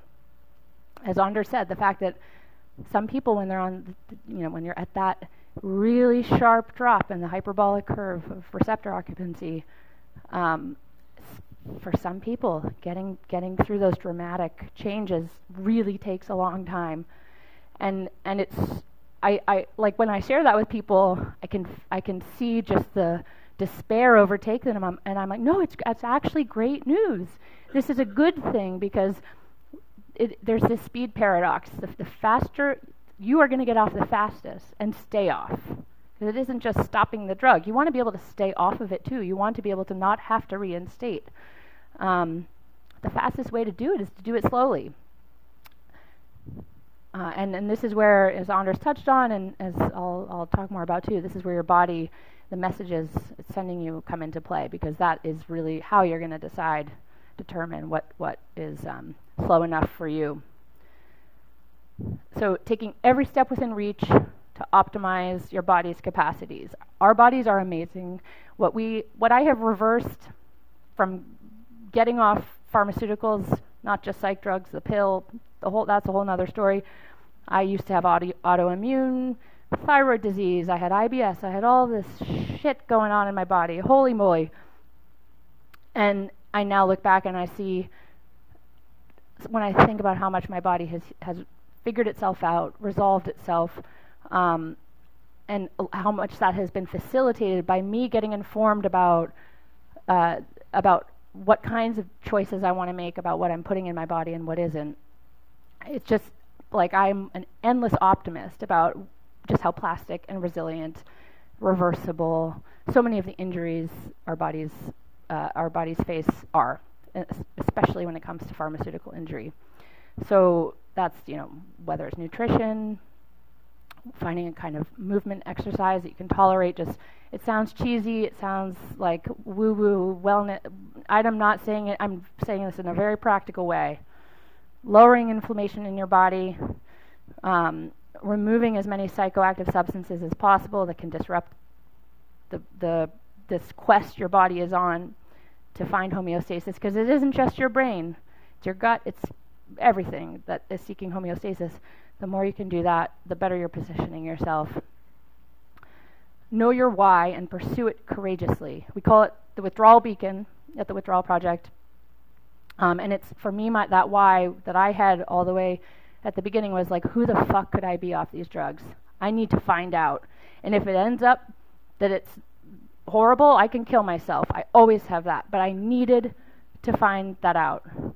And I never lost touch with that why, no matter how I have the chills talking about it, no matter how out of my mind I felt, no matter how out of place in this world I felt, I just, every day was like, I have to find out who I am. I have to find out who I could be, what my personality is like, what I care about, what my values are, what my body, my actual uninterfered with body is. And so if you don't have a clear why, whether you haven't yet started or you're in the middle of it, I highly encourage you to pause and really get clear for yourself. It can be anything. You want to have a baby. You don't like how your personality has changed. You haven't been sleeping well. It doesn't have to be a big, profound why, but just know it clearly and stay connected to it. throw out the calendar and embrace the mystery. As Anders said, there is a truth that receptor occupancy curve is true. Fact. Not up for debate. Not as, oh, someone's opinion. No, that's biological reality. But what your particular, biochemical makeup is and vulnerabilities and sensitivities, everyone is different. There is no way to know how long it's going to take for you. You could be one of the ones who can do it on the faster side. You might be one of the ones who needs a long time. Just let go of that idea of needs to be done by New Year's, because there's so much disappointment that when you attach to needing a specific outcome, needing a set timeline, you invest so much emotion in that, and I think it's safe to say likely it's not going to happen. So just embracing the mystery and like turning it almost into like a meditation, or like being with the unknown. I don't know how long this is going to take, and it's okay. And I don't even need to think about the future, because the future doesn't exist. It's a fantasy. Right now is all that matters. Sounds so cliche, but it's true. So back to my story. This is the aftermath of a rapid taper. A lot of decimation there. And I really like the kind of like bomb fire analogy. This is from a wildfire, this picture that I found, but it truly does feel like that's what happens inside of you. Just, you're gone. It feels like at this profound existential level like you're destroyed. Who you are has been destroyed. It makes me cry just thinking about it. It feels that way. But, as we all know, new growth comes after. We need wildfires. Nature needs to be burned to grow new life. And so for me in that first year, really first 2 years off, I was really, really, really struggling. All the physical issues, the GI stuff, chronic constipation, then diarrhea, chronic migraines. Had a really hard time going into the grocery store because just the lights, the stimulation, being convinced everyone was talking about me and how disgusting I was, blah, blah, blah, blah, blah, blah, blah, all the noise of thought in my head. But at the same time, big things were starting to shift. My sexuality came back online. I had never had an orgasm in my life. I had never had sexual function. As an adult, it makes me cry because it's so profound what gets taken from us. When it came back online, it freaked me out so much because I had never felt it. I had that facet of my being. I'd never been online before, so I had to learn who I was at that level. And I'm really lucky that I came back, because for some people, I'm not going to go as far as say as it's permanent, as some people say, but it can take a really long time for some people. I had a few moments too where I was like walking around outside in the winter, and I'd like be like, whoa, I'm real. I exist. Holy shit. Like my fingers, I was like I was on psychedelics, like, whoa, I'm here. But overall, it was hard. Now, this is me around 2 years off. I like scoured my phone and my computer to find pictures of me. I have so few pictures of me during this because I was so ashamed.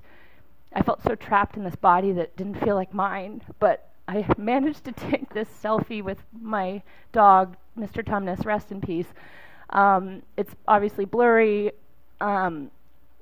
That's my baby blanket that I grew up with and slept with in bed. And I'm in my parents' house, and I probably spent 5 hours before watching TV because I still was retreating from the world a lot. I was living on my own by this time, but I was still not fully integrated. I was still struggling, still had a lot of physical stuff going on. There had been lots of positive shifts with and how I was existing with my emotions. I was less paranoid, positive shifts were happening, but I felt like a newborn in life. It felt like I didn't know what the fuck I was doing. In spite of all that, though, by this time, this would have been 2012, I was writing a blog. I was sharing my story. Bob Whitaker gave me this amazing gift of a platform and the editorial guidance to start telling my story. I was starting to speak at conferences. I had been going to conferences basically I was starting to go to them within months of being off, because I had realized over these 2 years that I was a part of something much bigger, that my story, what I had gone through, is what we were all going through together. And so I had thrown myself into this world of educating myself, meeting people, getting out there. And here, even though here I am snuggling with my baby blankets and my dog, because this was like all I could handle doing, I'm sure in my mind in this very moment I was like, I can't handle doing anything else right now but being on this couch.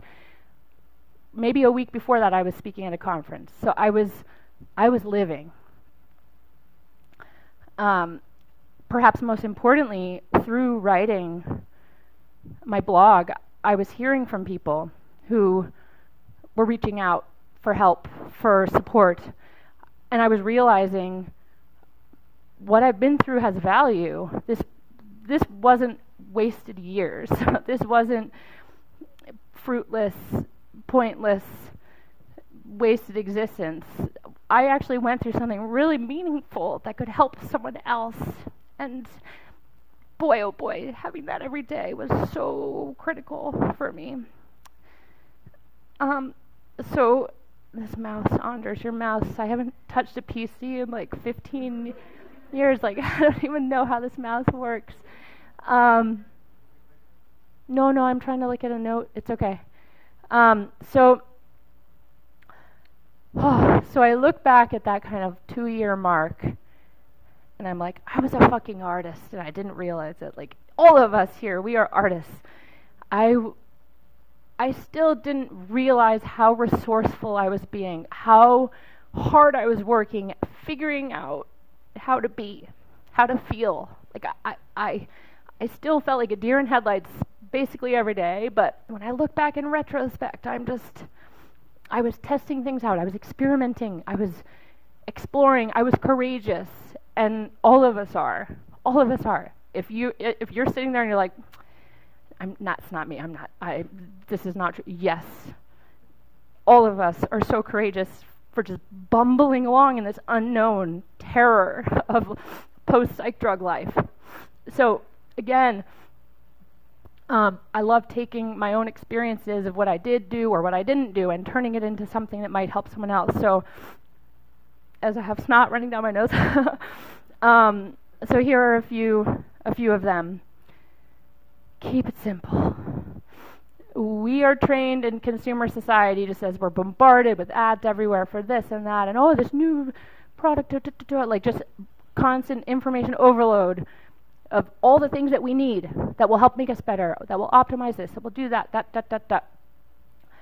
When I look back, I see it was when I started to take things away, to simplify, to reduce, to extricate myself from thinking I needed to go find some supplement or some healing modality, even the more holistic ones. The more I let go of that, the more I just let my body have some peace. I see now, I think that was what it was calling out for. As Anders said, like the basic organizing principle of the human body is homeostasis. And the more stimuli, stuff, interference, disruption that's just getting thrown in there, like, oh, I want to try a touch of this supplement because my sleep is a little off, and then maybe this or that. When I think about what's happening inside, that bomb blowing up, that like kind of metaphor of what is happening in our inner landscape, just every new thing is like a new disruption. So even like, just psychoactive substances, processed sugar, all those kinds of things. Be strategic. It's really hard to do this when you're in acute, intense pain, but orienting yourself around, like in line with the long-term stability that you are going to get to as you make your decisions in the here and now. It is such a useful skill to develop.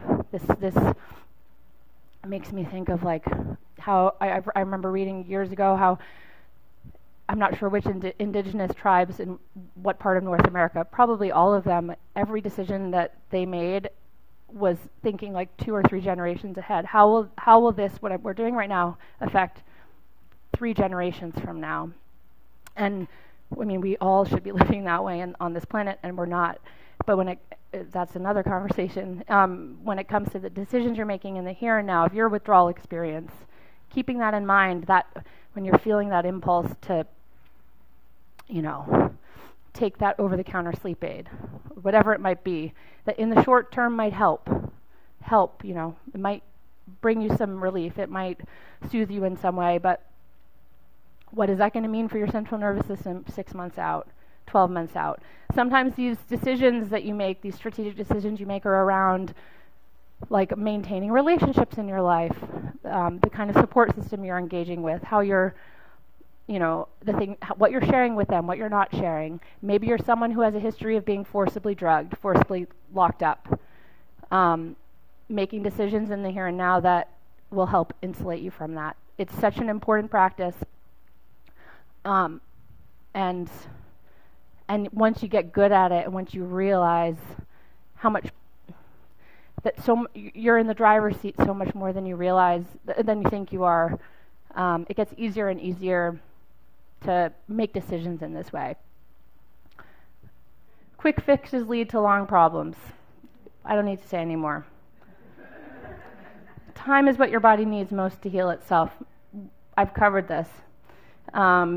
It really is. It's so tantalizing to think, like, if I just find that right specialist who can give me that right thing to speed this up or to fix this withdrawal symptom, it's so tantalizing. I get it. Time. And it isn't, I used to say time heals you. No, your body heals itself. Time is what your body needs to do that. Make space to hear your body's messages, learn to decipher what they mean, and listen accordingly. Sometimes, these drugs disconnect us from ourselves, from our physicality, from our spirits, from every facet of who we are. And the art of living in the aftermath of taking them is the art of coming back into our bodies, understanding what the hell they're telling, what the hell this flesh thing I'm in is telling me. Like, when I eat this and I feel this way, what does that mean? When I sit in front of a screen 5 hours a day and straight and I feel like I'm going to punch someone in the face, like, that's a message I need to listen to. And I know for me, all of my psychiatrized years, I was living every day completely out of touch with what my body was screaming out to me, or was suppressed and blocked from being able to scream out to me. The art of living post-drug is to reconnect with your physicality and with all the languages that it speaks to you, so that you know when sometimes action is needed, like maybe you do need to make a change in your life. Sometimes you just need to feel the pain and be with it. I have a sofa here because about 3 years off, I really started to connect with how political this whole thing is and how rooted in consumer neoliberal ideology this whole thing is. That we truly are trained to be afraid of ourselves and to think we need to buy and consume and obtain shit that's going to fix us. And it's a scam. I realized, and I say that in this fiery language because that's where I was at 3 years in. I was so fired up about how bought into all of this I had been that I would just sit there on my sofa and I would be like, my mind would be just telling me the most like dark dystopic shit, and my body, I would be feeling so uncomfortable, aches, like digestive stuff, and I would just sit there and feel it and just sit and feel it. And it hurt so much, and I would just feel it, and with this like defiance, It's so political, and it's so radical to just do that. And we have the power. Each of us has that power. And it's the antithesis of what the mental health industry teaches us about ourselves. Channel your grief and anger into acts of connection and creation. It can be so toxic to go inwards, like Anders was saying. When you go in and you're just fixated on what's happening inside of me, write a poem. Go like punch a pillow, punch a mound of clay, send an email pouring out your pain to someone who you know can receive it. Start a blog, write a song, whatever you're called to, channel your pain. Channel all the understandable grief and anger into creation, construction, not into the very thing that the system wants, which is not like self-destruction, which will then lead you back to that system. And don't wait until you heal to start living. So many people, Anders touched on this, so many people will sit in their house and say, I can't do anything until I feel better. Insist on getting outside. Insist on feeling the sun on your face. Insist on talking to that stranger in front of you in the grocery line and just having that moment of human connection, no matter how much you're hurting. Okay, so we're at 30 past. Okay, I'm going to move through this, and then we're going to get to some questions. So this is me, again, with the dogs. These are the only pictures I seem to have let myself be taken with. This is me around 3 years off. I was fully alive at this point and still struggling. I was writing. I was connected to so many people. I was in the first healthy relationship I'd ever had in my life. I was working in the mental health system as an advocate, connected to others. I started a support group in Boston where I lived for withdrawal. I was living and I was struggling so much too. And like that's what it's all about. I was insisting on living. And I didn't even realize I was doing this at the time. Oopsie. Anders, this damn mouse. So around this time, 3 years off, this was really hitting me. That getting off these drugs is just the beginning. It's really not even about getting off the drugs. That's the real work begins in the wake of all that. It's at that point that we discover who we are, what we care about, how to communicate, how to connect. Speaking for myself, I had never been able to be an adult. I had been drugged through my entire 20s, so I had to figure out how to be an adult in the world, and it was terrifying. The more I educated myself about how the power of a diagnostic label, the power it has to just create an identity prison that you put yourself in, that you get put in, but then once you buy into it, you keep yourself in. I realized it isn't just letting go of those old stories that are bullshit. It's also practicing the art of not needing a new story to replace it.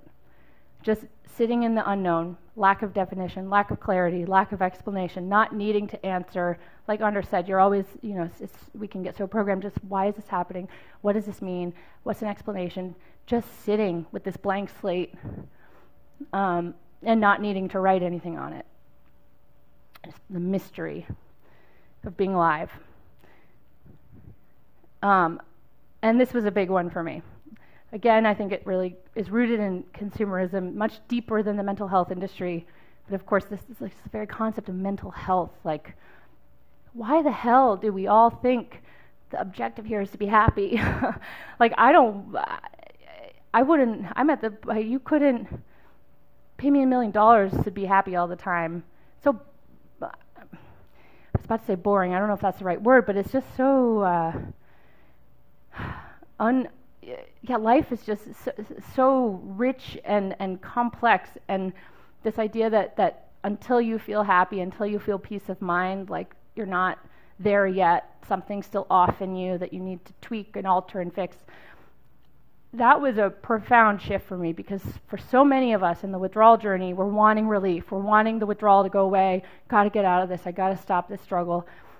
When you realize, like, I can be in this struggle, that's the true freedom.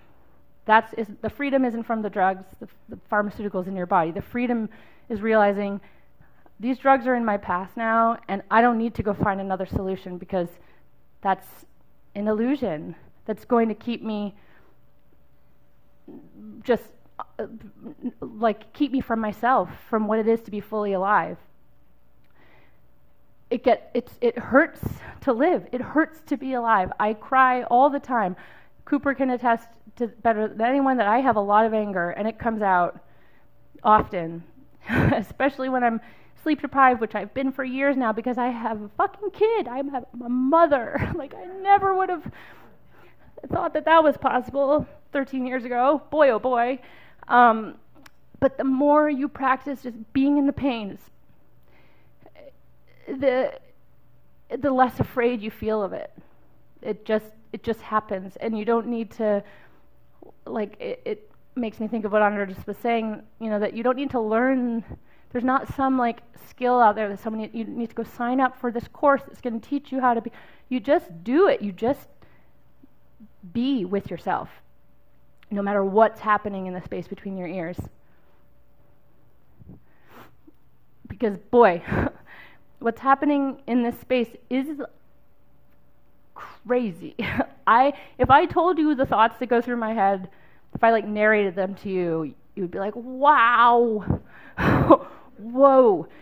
And I just, as these 13 years have unfolded, and I'm like still very much in this process, but I've just slowly, and I go back too. It's not like a linear progression, but I'm getting better and better at listening past it, because it is noise. Like Anders said, it's noise, it's hallucination. This is real. My feet on the ground, like us with each other, like what's in our heads right now is not real. It's what is behind that, what's deeper than that.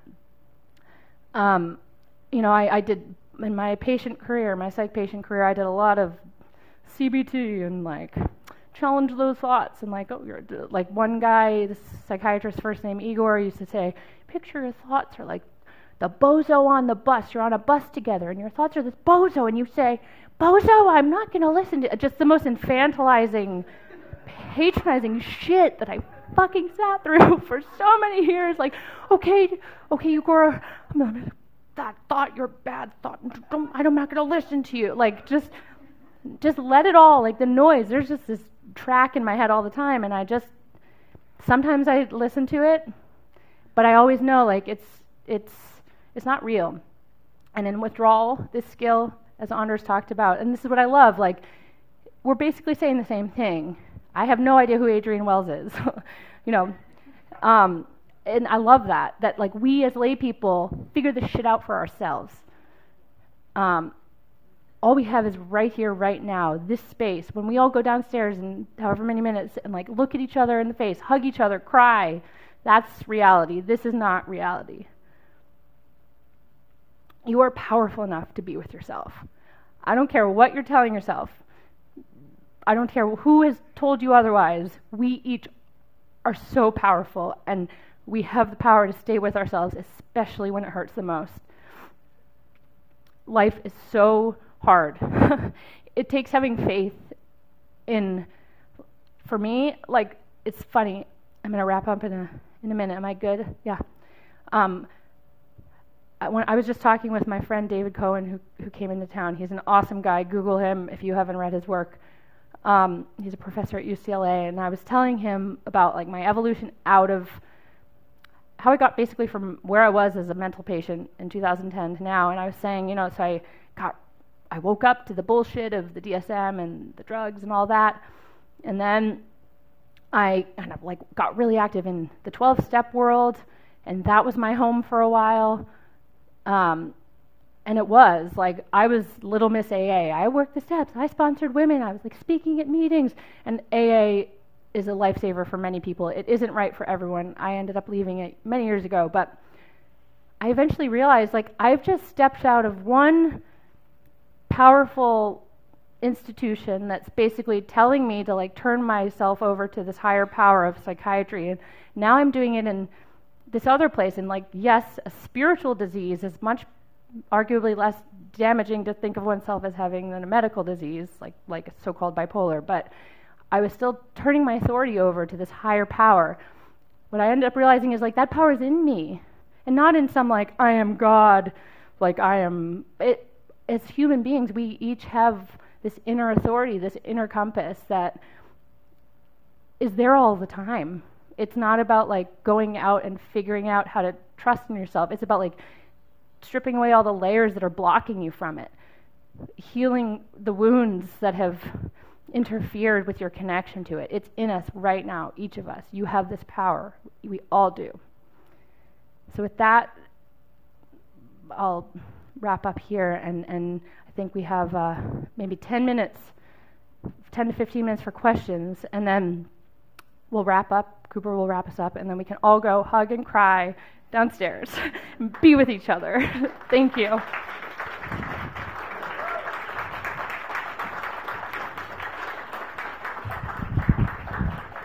Thank you so much, Laura. I think maybe the best way to do this is if we're going to take questions from the audience, I'll just try and repeat what you said, or Laura, you can. That's probably most efficient. But does anybody here have a question for Laura?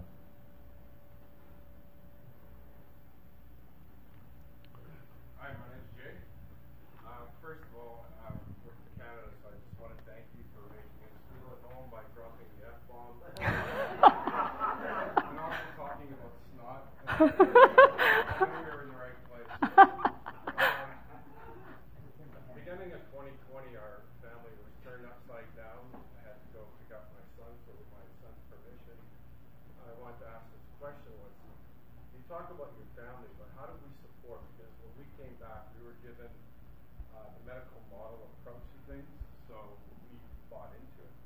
But after picking up Robert Whittaker's book, listening to your story, we realized there was another way. But now as a family, we're kind of walking this line of like, how do we support our son in his journey, and also say, hey, this is the path to go, but allowing him space to just make a little decision. Ooh, that's a great question, and thank you so much for making the trip here.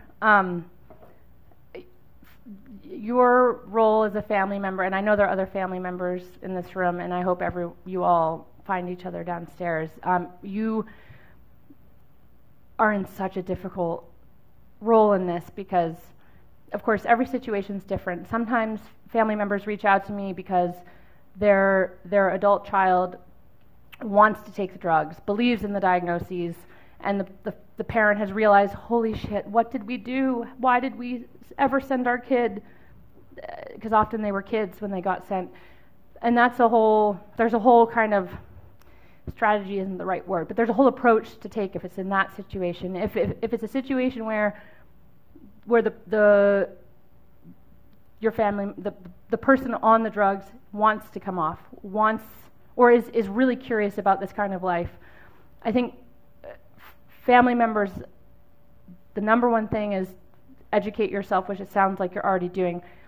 The more informed you are, the more understanding you have of everything that Anders talked about, the history of the DSM, and this just how non-scientific that textbook is, understanding just how deep the corruption goes in terms of the regulatory bodies in the US and every other country basically having this revolving door relationship with drug industry. So the more informed you are, I find that family members that's what helps them feel really anchored and rooted and clear in their own orientation, which can help a family member sink deeper than the fear. Because of course, like my parents were terrified for many, many years.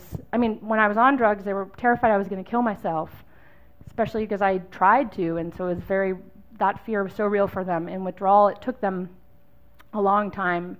But the more informed you are, I think also at the end of the day, like I have said to parents before, like how do I convince my kid to come off these drugs? And I say, that's not going to be a helpful way to think about it. As patients, we lose our autonomy, we lose our agency, we lose our sense of being in the driver's seat of our lives, and I truly believe that to get off these drugs, we have to step into that. And so family members, it's about holding space. If your loved one isn't there yet, it's about holding space for them, in subtle ways, maybe leaving a copy of Anatomy of an Epidemic on a table, whatever it might be, where you aren't kind of imposing your very well-intentioned, very like factually accurate understanding of the situation without imposing that on them, because it can end up backfiring. And then I think perhaps even most importantly that you as family members get support too. In the exchange here, Intercompass Exchange, that's the link to join. We have a family circle where family members are meeting every month. They're supporting each other, because supporters need support too. You are in this big journey, and it's inevitably going to be complicated, scary, confusing, and I think taking care of yourself, like this cheesy, put your life, whatever, in the airplane thing. It is true, and I think like really also being clear about your own boundaries and needs. I've worked with and connected with many families who really struggled to have boundaries, and so the system became unsustainable. Someone ends up getting locked up involuntarily. A couple ends up separating. Like, the more you can all, as a family system, have like a really kind of, when you're all in a rooted enough place to kind of step back and be like, how do we make the system work here? What are each of our needs? What are our boundaries? And how can we all kind of create a shared understanding so that we don't fuck the system up and it's sustainable? I think that's also really important too. I could keep going, but let's talk more downstairs. Any other questions here? Yes. So I think at the start, Cooper said, you're not taking on the whole system. This is the part that you're addressing. It's incredible and very valuable, and wonderful thought. Is there an approach you see that maybe someone else is doing, or a group that's taking on more of the preventative side? Because if 1 in 6 people are on drugs, it's a lot of people that have to go through what sounds like a long, difficult path. So just wondering what you see addressing that with that.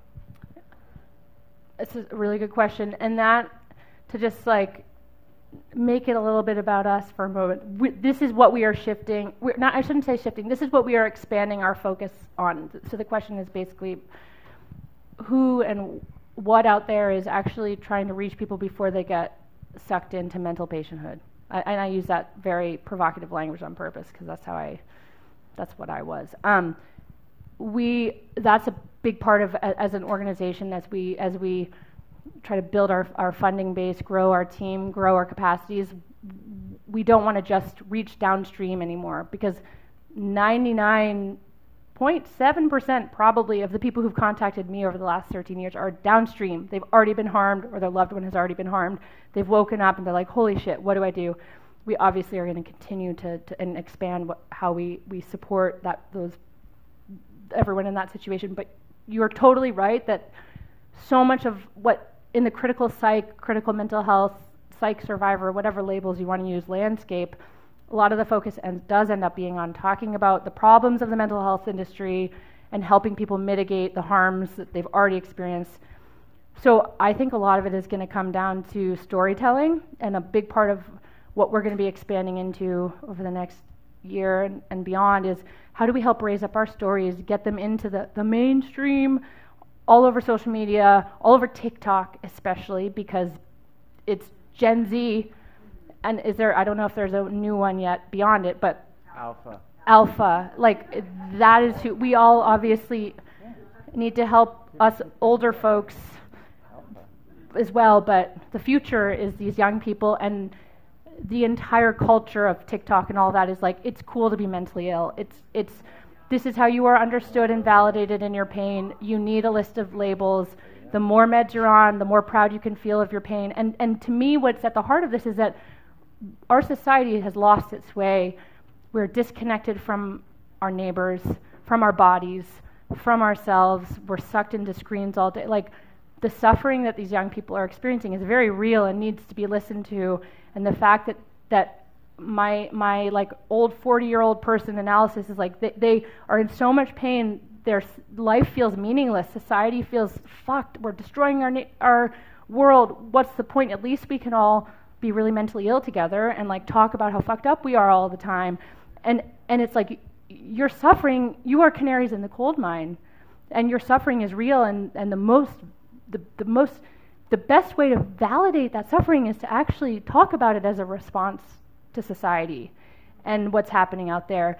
You're not actually validating your suffering by pathologizing yourself. Like, your suffering is political, and so that's going to be a lot of what we're shifting into doing more of, helping all of our community members tell their stories in really accessible, like, viral ways online, so that we get to a point where that 16-year-old girl who's going into that psychiatrist's office for the first time, in the very least, has this seed of an idea in her mind, like, a lot of people say this has actually harmed, like, so that becomes a part of the consciousness of our culture. But there isn't that much happening right now.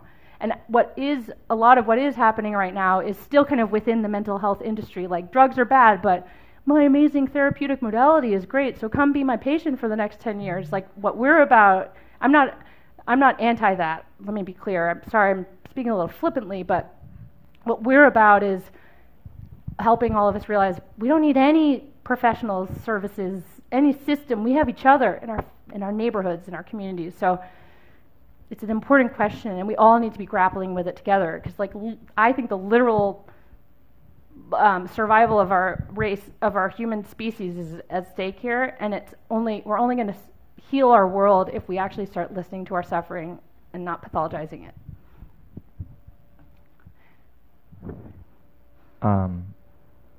Just get some questions from the online people, and then we can continue our group downstairs. Some people seem to get withdrawal symptoms at a delay. How can they account for that if listening to their body doesn't warn them soon enough?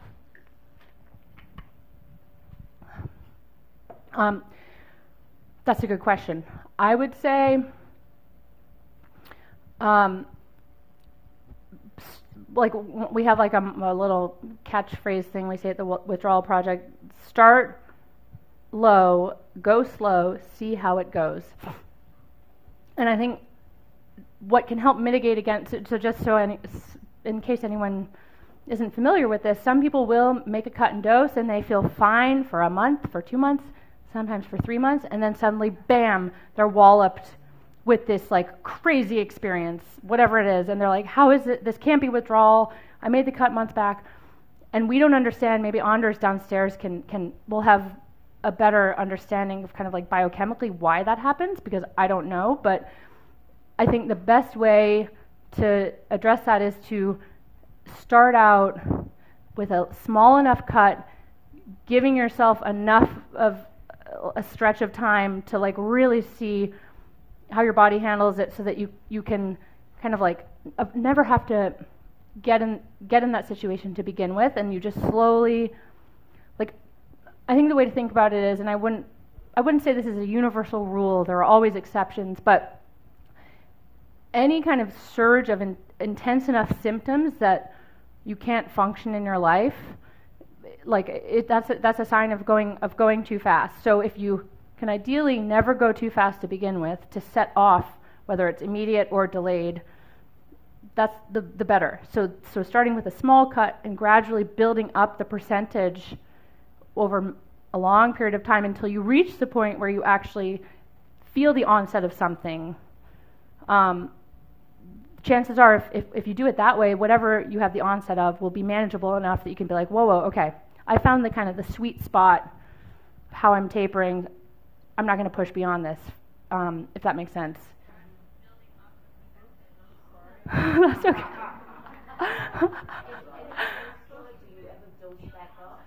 That's a great question. So someone's asking about updosing, which is basically when you make a cut, you experience withdrawal symptoms, so you go back up to your previous dose. So there's no hard and, like, again, because there's so little research into this is all what people have kind of figured out for themselves. Generally speaking, if someone makes a cut and it ends up being too big and you feel new symptoms, going back up to the previous dose at which you last felt relatively stable within 2 weeks, a lot of people find is a pretty safe strategy. After 2 weeks, and even sometimes before 2 weeks. But after that, it's a little more hit and miss. If you cut too much, going back up might work, it might not. I remember a friend, I won't say her name, but I haven't seen her a long time. I wonder how she's doing. She updosed like 6 months out, and it resolved her struggles. But on just a note of warning, I also know people whose withdrawal has been way further destabilized by updosing too. So it's like the sooner you go back to the previous dose where you felt stable, the better is kind of the general philosophy, but there's no hard and fast rule. And again, it's like ideally you make cuts that are small enough where that uptick in symptoms is never big enough where you have to do that in the first place. Let's do one more question from online. I think you'll be able to answer this briefly. I get your message. Okay. And I'll then, be listening. Thanks, honey. And then I have one last note while we're still up here, so just kick it back to me, and then we'll all go downstairs and continue this conversation. This Mental Health Rebels, whoever that is, they're awesome in our comments here. I do wonder about permanent damage, and permanent is in bunny ears. Can brains always heal? There's some really crazy, sad, and rough stories out there. I don't know the answer to that. I wouldn't be so presumptuous as to think I could know. When it comes to psych drug injury, though, I am like a fearless optimist. It might take if you've been on these drugs for decades and you come off them too fast, it could be a long road back. But this idea of, like, I think my experience has highlighted so clearly for me what a self-fulfilling prophecy the stories we tell ourselves about who we are can be. And so to say to oneself, I have permanent damage, the future hasn't happened yet. How do you know? I don't know enough about neurology and brain injuries. I have really no understanding beyond anything related to psych drugs. Like maybe there are permanent, of course there are things, people live for the rest of their lives in vegetative states. That's a separate thing. When it comes to psych drugs, I am a fierce optimist.